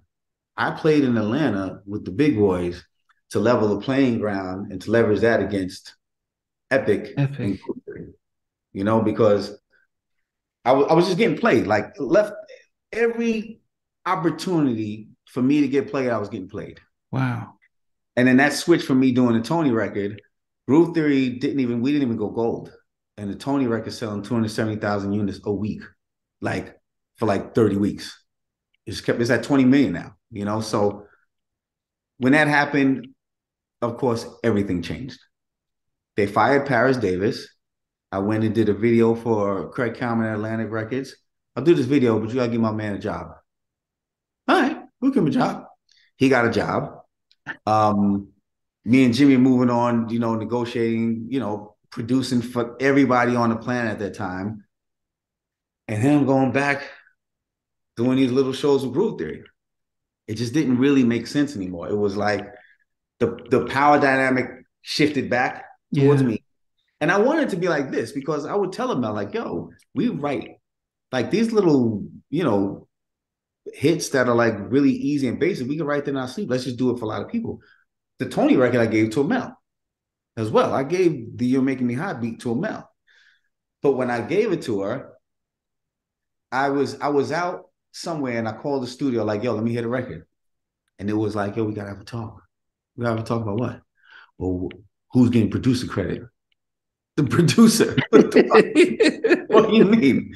The producer, the guy whose studio you sitting in singing in, he's getting the producer credit. Like, what are you talking about? And it was just like weird. Like, I'm way too rich right now. Like, you can't, like, what are you doing right now? You know, to tell me I have to make you a producer. You're not producing the record. I'm the one who met them, and I'm, you know what I'm saying, and I'm promising them I'm going to give them a great record, and they asking me for a great record. So instead of just like riding along, everybody doing their part, it was like this, like, no, I'm in the front of all of this. All right, that's cool for Groove Theory, but you're not taking that outside of Groove Theory in my space. I'm an independent producer. You're not coming in and whatever I produce, you have to do. If it comes to that point, no problem, but you're not going to tell me, you know, that's what I have to do, you know? So I was basically like, you know, put me on speaker. All y'all get the fuck out of my house. I went and you know, and then me and Babyface did the record instead. And then it just became what it became what it became. You know, so those are the things that led up to, you know, and I'm sure Mel's got her own side of the story. You know, I've heard that I took all of Groove Theory royalties. Now she knows that's not true. I was like, all right, well, find where I did and sue me. Like or I'll give it back to you if you can find it. It's not a problem. But all of those were the things that led up to this group. It can't possibly work. And I also always started Groove Theory out with the idea to feature a new singer on each project. Okay. Yeah. When it was time to do the album, they offered us $100,000. And I was like, tell them to call when they're serious. And they were like, no, we are serious. I was like, I'm not serious. Jimmy went to jail. Shakim was managing us. And Shakim was like, no, this is cool. Take it. I was like, no, I'm making $60,000 a track. Like, and this is still, right? Amel is part of me.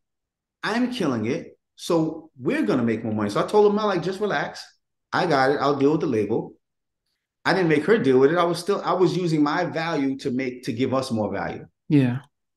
And then I got a call from Paris that said, well, Amel wants 60,000 of the 100. I was like, this is Miss 50-50. I'm cool with splitting this 50-50. This is the last check I need right now. I would literally lose checks for $50,000, $80,000 in my drawer. Literally, no lie. So I'm like, I don't care about this, but I'm not going to take less than 50%. You wanted 50% of this group. Now you want 60%? No, you still want 60% of the group, but you want 60% of that check. That's the same thing to me. Yeah. Those kind of things, it just wasn't going to fly anymore, you know, because I'm still using what I'm doing outside to come back and make us stronger, you know, because we were on the path to follow what the Fugees did. They came out with an album that did okay, then they came back, did 21 million. Yeah. We knew we were going to sell at least 4 to 6 to 8 million records on it. We had bona fide hit records on, like records that killed the first album. The first album was nothing next to what we wrote. But it just became every single thing became a power struggle. Then I heard that I should be getting less publishing. So now I should be getting 40% of the publishing instead of 50 because someone told her that the songwriter is more important as far as the publishing split. I was like, well, not in my world, it's not. So this is going to stay 50-50. Well, so those things, like, once those things start piling up and I'm having an amazing career outside of the group, where my name is actually bigger than Groove Theory, it just didn't make any sense. It was like, you guys had a good time. Y'all beat me up. I started this, but that's, you know, it's got to end at some point. Yeah, because you know because Phil asked Bryce why he became Tony's love interest in the video, and now you kind of said it because you were in the background. You're like, I need to be shown so people could recognize me. And we all knew you did the track with Babyface, and it's strange because it was almost as if the label made a point to highlight the fact that Bryce Wilson and Babyface did the track. Was that something that you had a conversation with? Because it was well known to everyone that you were part of that track, not just in the video, but the produced the track. It happened because me and Tony was dating, and she wanted me in the video. You know, Okay. I didn't want to be in the video. Okay. You know, I was the same person. I didn't want to be in the video.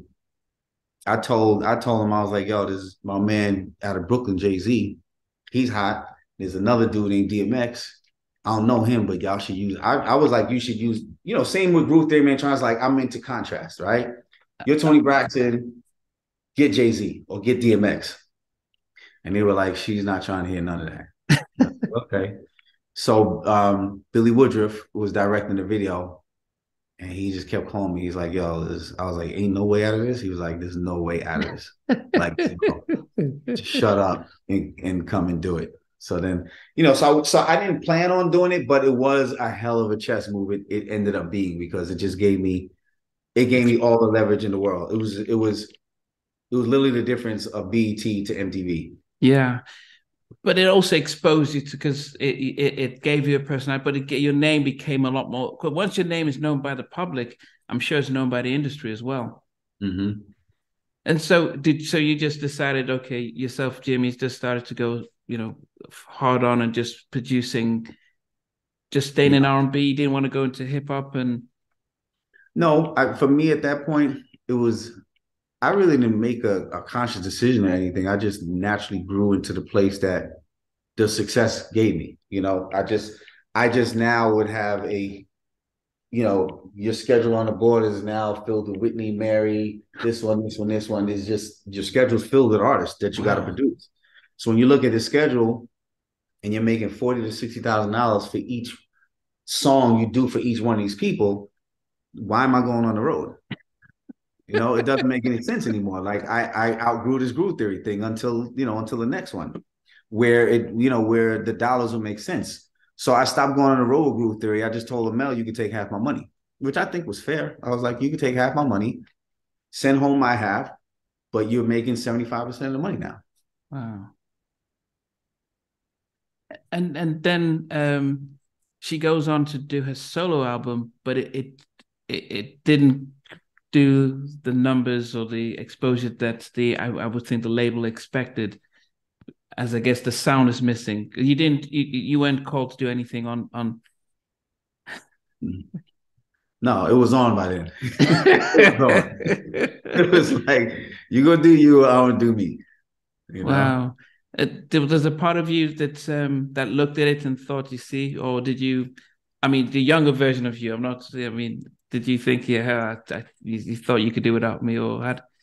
Yeah, of course. You always think that. You know, you're always going to think that.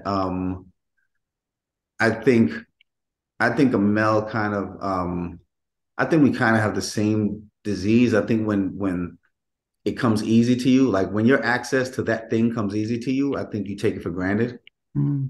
And I think that, you know, me and Amel were this super, super elitist, creative, snobby, like, you know, we looked at music like, you know, we didn't respect nothing unless it was all the way up there. Yeah, yeah. And I think she kind of carried that into her solo career, versus me making music really became a business. Yeah. You know, I would go out and listen, and I'd be competitive. I wanted to be competitive with Pharrell, Timbaland, all that, Jermaine. We were all cool, but we were all still competitive. And I think Amel kind of missed that thing and just stayed very creative and, you know, and in her lane, you know. And if you ask her, I don't think Amel aimed to make hit records anymore. I think she just aimed to make her music. Yeah. But how were you able to stay afloat when you did have, you know, Timbaland, the Neptunes, and all these guys? It became especially in that mid to late 90s, it became a producer, sort of like labels would just go throw money at producers to make hit records, and they forget the formula of, let's have the producers shape. We have an artist and let's get the producer to produce around the artist. It became, no, we need to get some hit records from that producer and that producer. How did you remain competitive so that you were getting business with Timbaland, the Neptunes, and JD, and Rodney Jerkins, you know, all of them taking, you know. That you just, when you have a hit record, you automatically have a slot on everybody's record. Mm-hmm. Really. It's just whether you show up or whether you don't show up. whether you do it or don't do it. But the slide is there because you've earned it. And that's just the stupid way that the business works. The business doesn't work to break new sounds and new talent. The business works to continuously regenerate the writers and producers of the top 5, the top 10. And they just keep recycling it, which eventually hurts the business. But that's what it was with me. With me, it was everybody that was about to do an album. I was just at the top of the list, Wow. So it was pretty easy. Who was your main lyricist then? I would usually work with a lot of artists that wrote their own stuff. Me and Babyface, we did some more stuff. We did Whitney Houston together. We did As Yet together. We did For the Lover and You on his album together. Okay. The one with Shalaman Elo. Yeah. Full Circle with Todd. Full Circle. Full Circle. Yep. Yep. So we did those records with Babyface were always good. I'd be around people like Lupe Fiasco before he was hot. I always would want to deal with artists that write their own stuff. Even like Change Your Faces, they wrote their own stuff. So I was more into that. Or if I was doing like a Diane Warren record, for another artist, then we're just coming in 2 formulas, music, writer, and I'm just there to make sure the artist delivers whatever Diane wrote for them. But yeah, it was just that kind of thing. Who would you say top 5 artists that you had in the studio producing that you really thought, well, they delivered the vocals to the music I put together? I would say Makeda Davis, who I did the second Group Theory album with. Definitely, that was the best partnership creatively. Mm-hmm. I would say Mary J. Blige. Amazing. Me and her are crazy in the studio. We're like, she's a different beast in the studio when I work with her. So definitely her. Amel, for sure. I think Amel is probably the most talented singer I've ever worked with, singer-songwriter I've worked with. I think I would rate Amel at the top. Makeda, Amel, Mary, of course, Babyface. That's it's a no-brainer with him. Yeah. Because Face he'll go sing the record, he'll come out, play the guitar on it. And he's like a master teacher. Like I'm also in there learning. Because he's really, really dope. Yeah. But I say those guys. Okay. You didn't include Tony. Well, she doesn't write. Oh yeah, okay. Yeah, all right. Okay. Yeah. But what were your top 5 records that you've produced what would enter your top 5? Probably records people haven't heard before. Wow. I mean, commercially released then. I mean, I would say Get to Know You Better with the record I did on Mary. I would say that one. I did a record with Junior Sanchez that I like called Wildfire. And then just honestly, that second Group Theory album with Makeda, I like the whole album. We did 2 albums and I love both of them. Those became the albums that are my like Beyonce records and A. Marie, like all of those records that I gave out during that time. I stopped making music. I sold 4 or 5-year-old records to all of these artists. Wow. Yeah, so I would say like everything me and Makeda did. Makeda comes from Devante's camp. Ah. Yeah, and when I first started out as a producer, that was like I started out mimicking Teddy Riley and Kyle West, but who blew my mind was Devante. Devante is not from this planet. Yeah. I would go either to his house because he lived like 10 minutes from me, in Jersey. Everybody was there. Yeah. Go to his house and be like, what is his studio is a spaceship? Literally. Like you step on the floor, touch the door slides open, like or I would go to the Hit Factory when they had the facility was brand new at the time, and they had a room that we called the Star Wars room, where the console would like damn near stretch around the room. It was like 96 channels, was crazy. So I would go to see Devante in there, and that dude just inspired me. That Diary of a Mad Band, that album, best R&B album of all time to me. Like, so that was really like Devontae was my absolute inspiration. That dude is really talented. Wow. So when I met Makeda, knowing that she came from that camp, Missy, Genuine, Timbaland, Oh, was she part of Sister, or was she someone? She was. Attic. I mean, Devontae had the sickest camp on the Yeah, planet, yeah. you know? Missy, Magoo, yeah, all those, yeah, everyone, Yeah, Genuine, all of yeah, them were, yeah. yeah. And Static was Static arguably Major, one of the top three writers, yeah. in R&B. So Static was part of it, and Makeda was part of that camp. And Makeda, I think, is the best out of everybody out of that whole camp. Wow. Yeah, yeah. I heard her literally over the phone. It was like plane tickets there tomorrow. Oh, wow. I interviewed Dalvin, and he did. He talked about how his brother just said, "Look, stop playing basketball, and it's not going to pay your bills," and how he just got him. But he also says his brother didn't like getting up. He hated it so badly that he didn't even go in the video because that was the only track that he was able to produce on the album. Yeah, both Teddy and Al have said about Devontae that even Eddie F was saying about he just had keyboards, and he just lived the music, and he was that album said that he wrote Forever My Lady when he was like 13 or 14. Yeah, half the Jodeci album was written when he was about 14, 15. He just had the songs. Yeah. So I mean, so you're able to go watch him produce and stuff, and but he was an instrumental. He was a keyboard player. So Yeah. did that bring something different as to music compared to how you produce, or what did you think? No, I think it was just more of the sounds he used and the way he used it. Um, More than anything. That would like just the sounds he would use. His version of R&B was just crazy. Because to me, he was like our generation's Prince. Mm. You know what I mean? Where he was like really, really left, but it was a little bit of rock star, Yeah, yeah. but super, super soulful. And I honestly didn't. I never really heard gospel till I was like 19. Oh, I forgot you Yes. didn't. Okay, you didn't really grow up in the church like most. Um, Most. Okay. no. So when I heard Casey and JoJo, yeah, I didn't know voices could be like that. It blew my mind. I had their first album before it came out, about 8 months before it came out, and I would just take a drive every single day and listen to that whole Mm. album. Like I was, yeah, Jodeci and Devontae was a huge, huge, huge inspiration for me. So I told Dalvin that in Nigeria, because I was in Nigeria at the time, that the first part of the album, all the up tempo New Jack was big.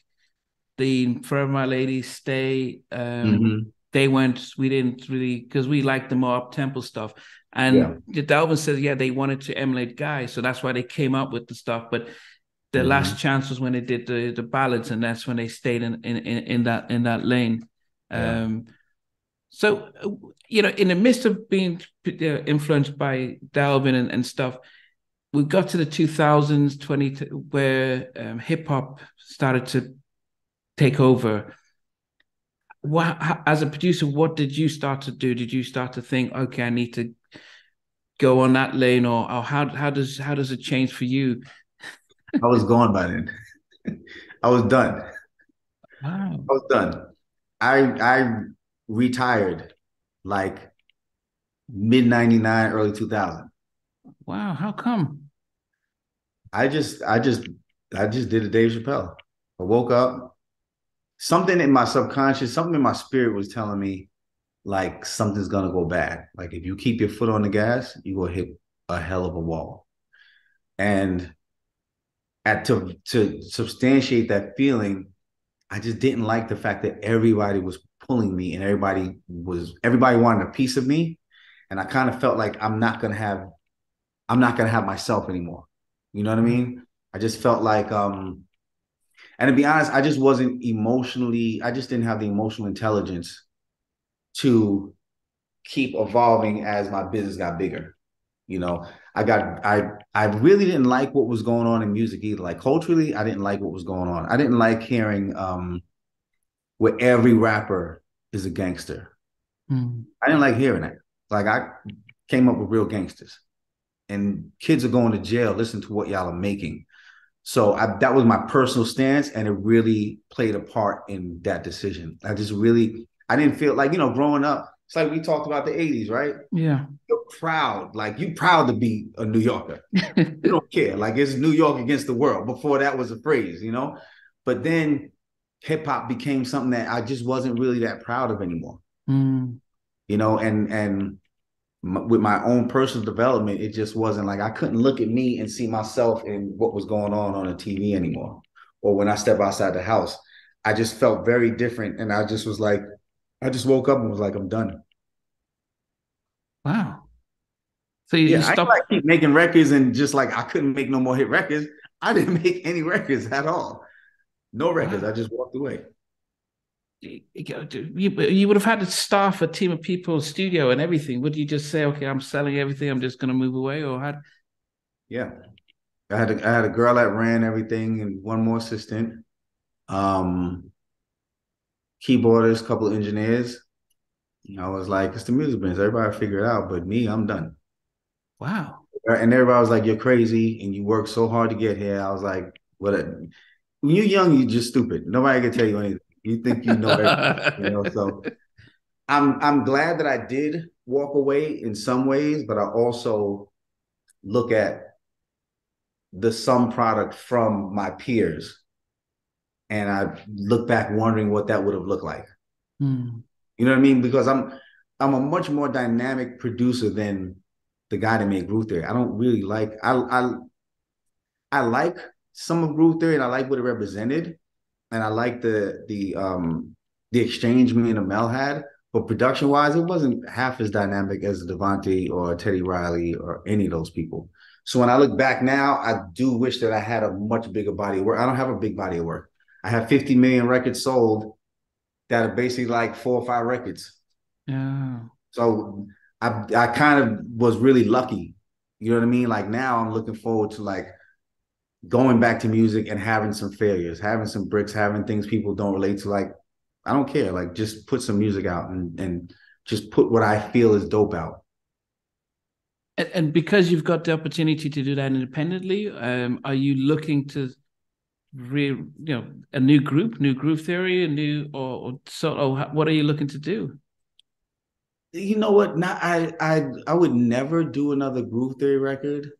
But I am doing this project now. We're doing a Bryce Wilson presents Groove Theory. Oh, mm-hmm. Because this is I think in me and Amel's little back and forth, Amel completely won the last one because Amel was able to go travel and make money off of performing this song. I couldn't, right? And I didn't really care to. I cared about me and Amel doing one more album. That was my concern. Yeah. When I understood that it wasn't going to happen, I never looked back at Groove Theory. But a friend of mine, Kimana, gave me this idea to do Bryce Wilson Presents Groove Theory. And I was like, wow, that's kind of dope because that kind of takes away the question of, is Amel going to be there? What about Amel? It kind of takes away the criticism and the judgment. And instead of it being some girl singing Groove Theory songs, I want to have 1 or 2 singers sing like my catalog.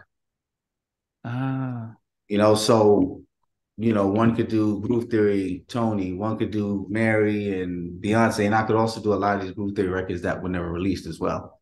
Okay. So music. So that's the only thing Groove Theory wise that I'm touching is that. And whatever, if it organically grows into something, then that's fine. I'll do that. But other than that, I am doing a lot of work with Junior Sanchez. I love house music. I love electronic music. So me and Junior have a project called Brigade that we have to finish up. And I'm just, I just want to work on anything that's cool. I'm not pressed. I don't want, I don't want to take meetings with labels and play the singles game or none of that crap. I want to build the studio and just make it a project studio where you come in, you're doing your whole project, and that's it. So, well, what made you decide to come back to music? I decided a while ago to come back to music. I just never got to it because what I wanted to do was get the businesses that I'm working on in order. because I don't want to do music to survive. I don't want to do, I don't want to have to create to survive. Yeah. I don't want to, and I don't like music execs. I like the chairmans at the labels. I love Sylvia, Craig Cowman, L.A. Reid, the A&R guys. I don't really respect what they do. Dow Jones is one guy I rate him. He's a really dope A&R guy. But the rest of them, I don't really deal with them. So I just want to make music, put it out how I put it out. People take it how I take it, and I build on wherever it gets attention. But I'm not pressed to like get back. I don't want to get back into that game. I don't really respect that game. But you're building a new studio, or do you have one at home? And then because it's. I got one at home, but I want to build one. I want to build like a big project studio where I can have a nice size live room where I can bring in instrumentalists. Wow. Yeah, I really go in. I retaught myself how to produce because electronic DJs, I believe, are the best producers on the planet. R&B producers, when I look at how we produce versus them, we're in this fucking Stone Ages. Like seriously, seriously, we're in the Stone Ages. I think Teddy is the only one out of the old school producers that understands sonically, what's going on. But I retaught myself how to produce. So I want to put that with the live instrumentation. Okay. I never got to ask what your mom felt when you did not just Mantronix, the Groove Theory. What was her reaction? Her reaction was cool. To be honest, her and my father's reaction was cool. It wasn't like it wasn't crazy. That's just how my family is. Like, I see my father and ain't no hugging. I saw my grandfather 2 years ago before he passed. I was, what's up, Grandpa? Hey, how you doing? it's just like, wow. it was a little hard. So it was. I didn't get anything from my mother. I only got the motherly things. My first $1 million. She was like, okay, but you got $486,000 in losses. I was like, what's that? She's like, all the money you gave to your fucking friends and whatever. And I was like, oh, okay. So I would get that kind of stuff. Stop giving away this or stop doing this or make people work before they do this. Just motherly stuff. My father was still my father. He was very stern, but behind my back, he talked about his son to everybody. That's what so he would never do it to me. Yeah. But behind my back, he talked about me to everybody. Yeah. So they were very proud. They were very happy that I about faced my life. Mm. That was their concern. So for my mother, she was happy. For my father, he was like, well, that's what you're supposed to do. Yeah, now that was really it because I got a call from them when I was around 20. I got a call from both of them. And it was weird because for them to be on the same call is like, like a shift in the matrix. But they both called me and was like, look, we're going to help you go to college. This is your one chance. But we got a little money saved up. And if you want to get your life together, we'll give you some money to go to college. I was like, yo, I'm good. But yet you were Mantronix by this time. Yeah, this is after Mantronix. Yeah. Oh, so they didn't know what they didn't know what you were. Yeah, they probably like, that was a fluke. Now let's start real life, Okay. Let's stop playing around, And I was like, nah, I'm not done. I got, I'm gonna recreate this Mantronix thing. Yeah. I think finally, are you surprised how the sustainability of Todd Smith from the guy you met when you were 13, 14, of 12 or so to where he's at now, are you surprised that he's still top, not just an artist, but a musician, a film actor, heavily celebrated? Not too much, because he was always just like, he always believed in himself. There's certain people, I'm one of them as well, but there's certain people that you can never tell that they're not going to succeed. Wow. You know what I mean? And he is by far one of those people. Like, that dude is super, super ambitious and really, really what I'm surprised at is that he still takes it seriously, as serious as he does. Wow.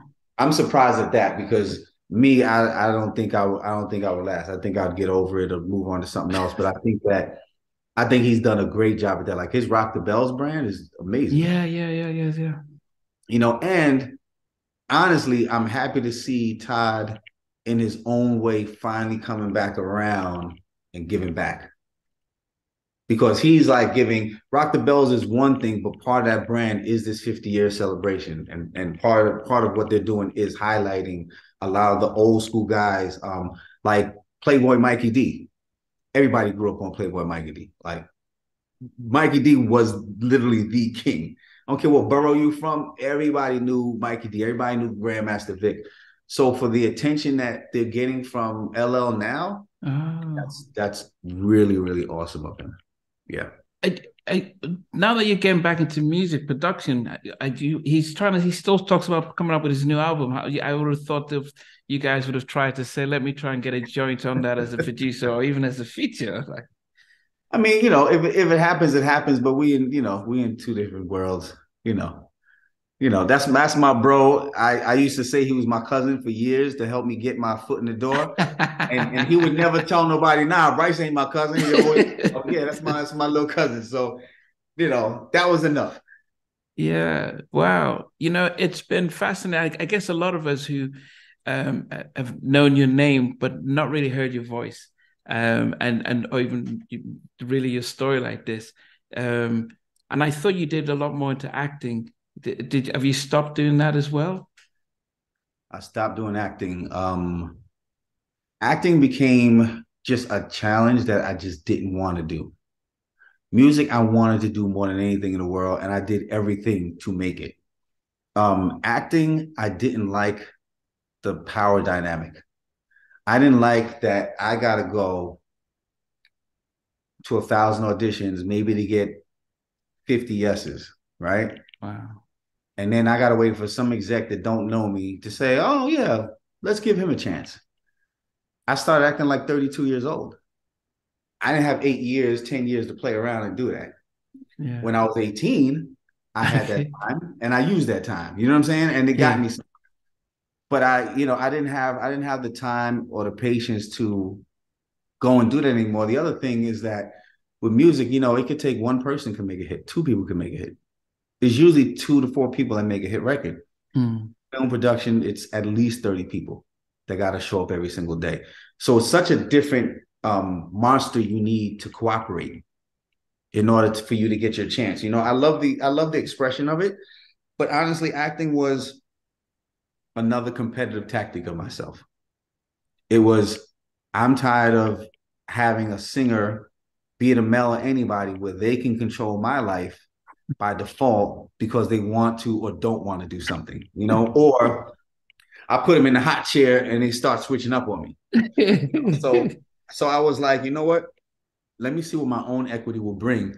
So I took on the show called Weekend Vibe, which was the TV component of Vibe magazine. Okay. I did that for NBC, and I honestly just used that platform to get used to the camera being in my face. Okay. That was it. Because I did an audition for Soulful, the series. Yeah. Tracy Edmonds Trace had it. measurements. Yeah. Yeah, and it was just terrible. I was literally like this. So I'm going to the store. Okay. When will you be back? Like I was just a complete idiot. So that embarrassment of me for that made me say, let me put my feet in it and test the waters. And then I did I hosted that TV show and then I went into acting. So acting was honestly more of a tactic because I was like, none of these haters in music could affect me. Nobody can hate on me. I'll go and be in my own lane. I just didn't have 10 years, 12 years to build a career. It wasn't that interesting to me.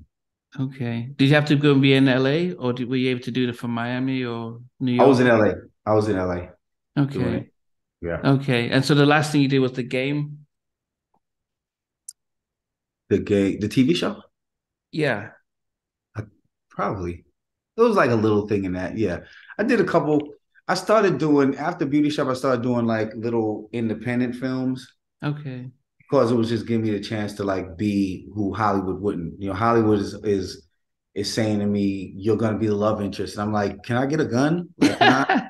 You know what I'm saying? Like, or can I cry? Can I scream? Can I yell? So because Hollywood wasn't giving me those roles, and also Hollywood, Hollywood is fixed. I would go on auditions and kill it, and they're like, "Wow, you're amazing," but this is for Derek Luke. I'm like, okay. Or this for Laz Alonso. I'm like, okay. So they set up who they want, Mm. and I just don't have it to play that game. I don't want to go play golf with five actor friends. I don't want to do none of that stuff. I'm just not into it. Me and Idris were very close for a lot of years, and he was just in the position I was when I started music. So I was like, and I used to tell him like, you deserve this because you're putting in the work I did when I did music that I am not prepared to do now. Yeah, but Yeah. I'm fine with the decision. I feel like if I really want to go back to acting, I feel like I'll go through music. Yeah. Because I didn't leverage music to get into acting. I went to film school, like I did the Oh, grind. so okay, Yeah, okay. nobody knew who I was. I was just a guy off the street that actually had to work to get to where I got. Now I'll leverage music. Literally. The music stuff, maybe score a movie and take a role in it or something like that. But yeah, I'll do things like that, no problem. Wow. Well, Bryce, I always end by asking my guests that if you were stuck in an elevator and you had to watch a favorite movie to pass away the time, what movie is your favorite? Hmm. I would say I got to go to my old time favorite, Yeah. Heat. Oh, okay. The Al Pacino, De Niro sort of cop. Okay. Yeah, yeah, I wanted them to do a mafia film where they were both rival mafia bosses. So when they almost said that meeting was not even filmed. They weren't even really in the yes, cafe together. There yes. was that true? Do They you weren't. think? They weren't there. They were not in that booth together, Yeah. Well, I mean, which they is made crazy. it. I Okay. get it though, but it's that's the magic of the camera. Like that's amazing that they did such an intense scene, sitting across from each other, And and went they never sat across and they from each were. other. I mean, they've been in films subsequently. Yeah. What's your all-time favorite song? Not your song, but this is like your go-to song that Um, my all-time favorite song. It changed. Um, it was a song for you, Donny Hathaway. Because I first heard him at like 19 too. So it was that, and now it's a song called "When October Comes," from Nancy Wilson, Oh, which is wow. a perfect. I never heard the song until my father's funeral, and at the Oh, service they played, and I was like, "What the hell is this?" My sister's like, "This is Dad's favorite song, stupid." I was like, "It is." I never heard it before, but I play it like 3 times a week. I love that record. wow. Okay. I'm Yeah, gonna have that to. and the Jay-Z Blueprint album. I'll just play every week from beginning to end. Oh, goodness. I think that's a perfect album. Wow. Oh, and your top five producers. Who are your top? Who would enter your top five producers Top Hall of five Fame? producers. Hmm. And in no Bugs. particular order. You don't have to say who's number one, but just Okay. your top five. Yeah. In no particular order. Bugs, Oh, Prolific, Wiz from the Buchanans, Babyface, Teddy Riley. okay. Yeah, Teddy's my all-time favorite. What is it about him that really? Because I know, I mean, I got into music. My love for music was always stems from him, back from hearing him do the show, and I loved his Kumodi stuff and anything he did, I bought and stuff. But for yourself, what makes him, the genius The producer? soundtrack to our lives. 100%. You got to understand something, right? You in New York, if you're in the streets, you could buy some stuff. If you're not in the streets, you got to work hard and you got to get your little skinny chain with your little pendant or maybe a little one ring, right? These, they were the first R&B group that dressed like hustlers, drove cars like hustlers, had the girls like hustlers, and there was constantly, as far as we could see, a party around him. Wow. So when you talk about aspirational, the music was absolutely mind blowing, super progressive. But then the look behind it. You got Teddy with the shades on. You got Alex. You got Damien. I mean, it was just three fly guys that had like amazing, and it was coming of age era. You know what I'm saying? This is like you're like guy came out. I was like 16 years old. This is like first girlfriend time. This is first party time. You know what I'm saying? This is first club going. This is, you know what I'm saying? This is like it was such a coming of age era, and that was the soundtrack because remember everybody came in and out of records. Yeah.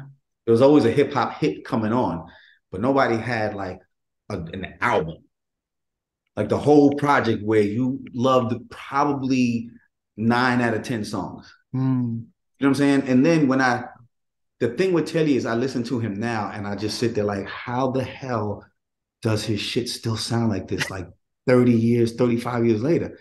It's mind blowing to me. Like he's so gifted as a producer as well as a musician because sonically, how the hell is this dude? It sounds amazing still after all these years. You know what I'm saying? Like you play his mid tempos are as dynamic as the best up tempos. His ballads are as dynamic as the best mid tempos.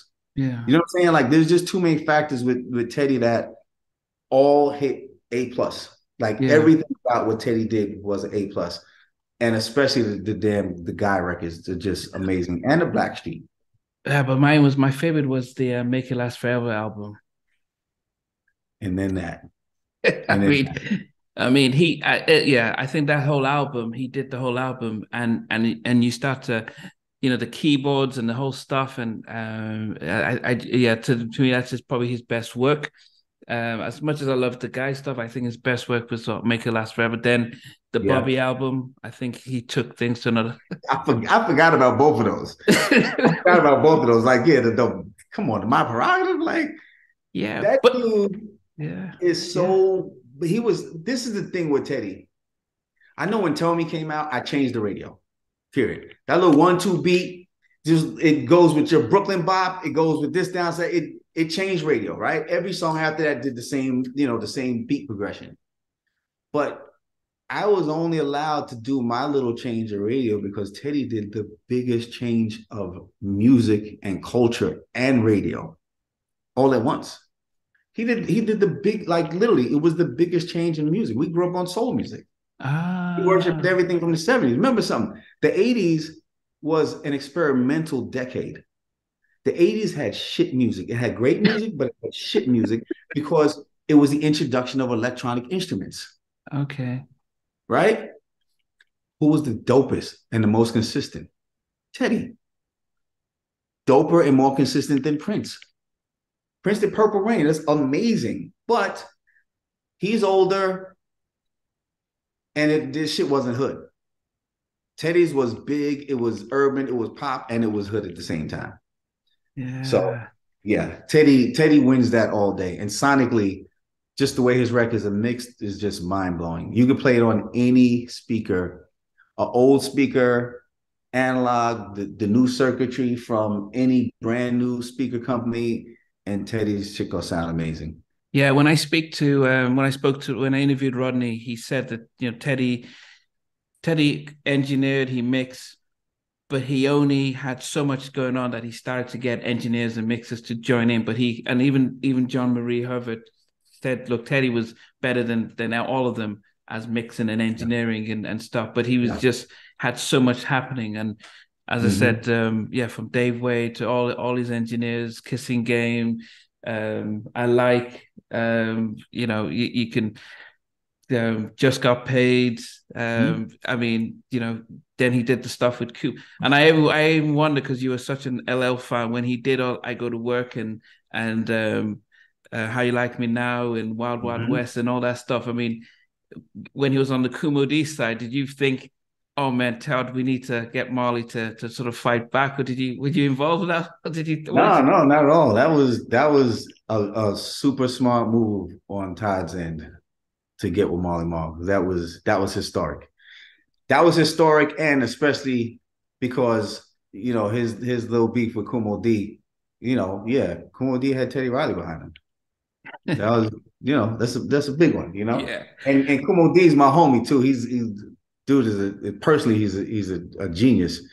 He's a different kind of guy, but I think that LL thing with Marley Marl, it's like with Teddy, you have to go organic.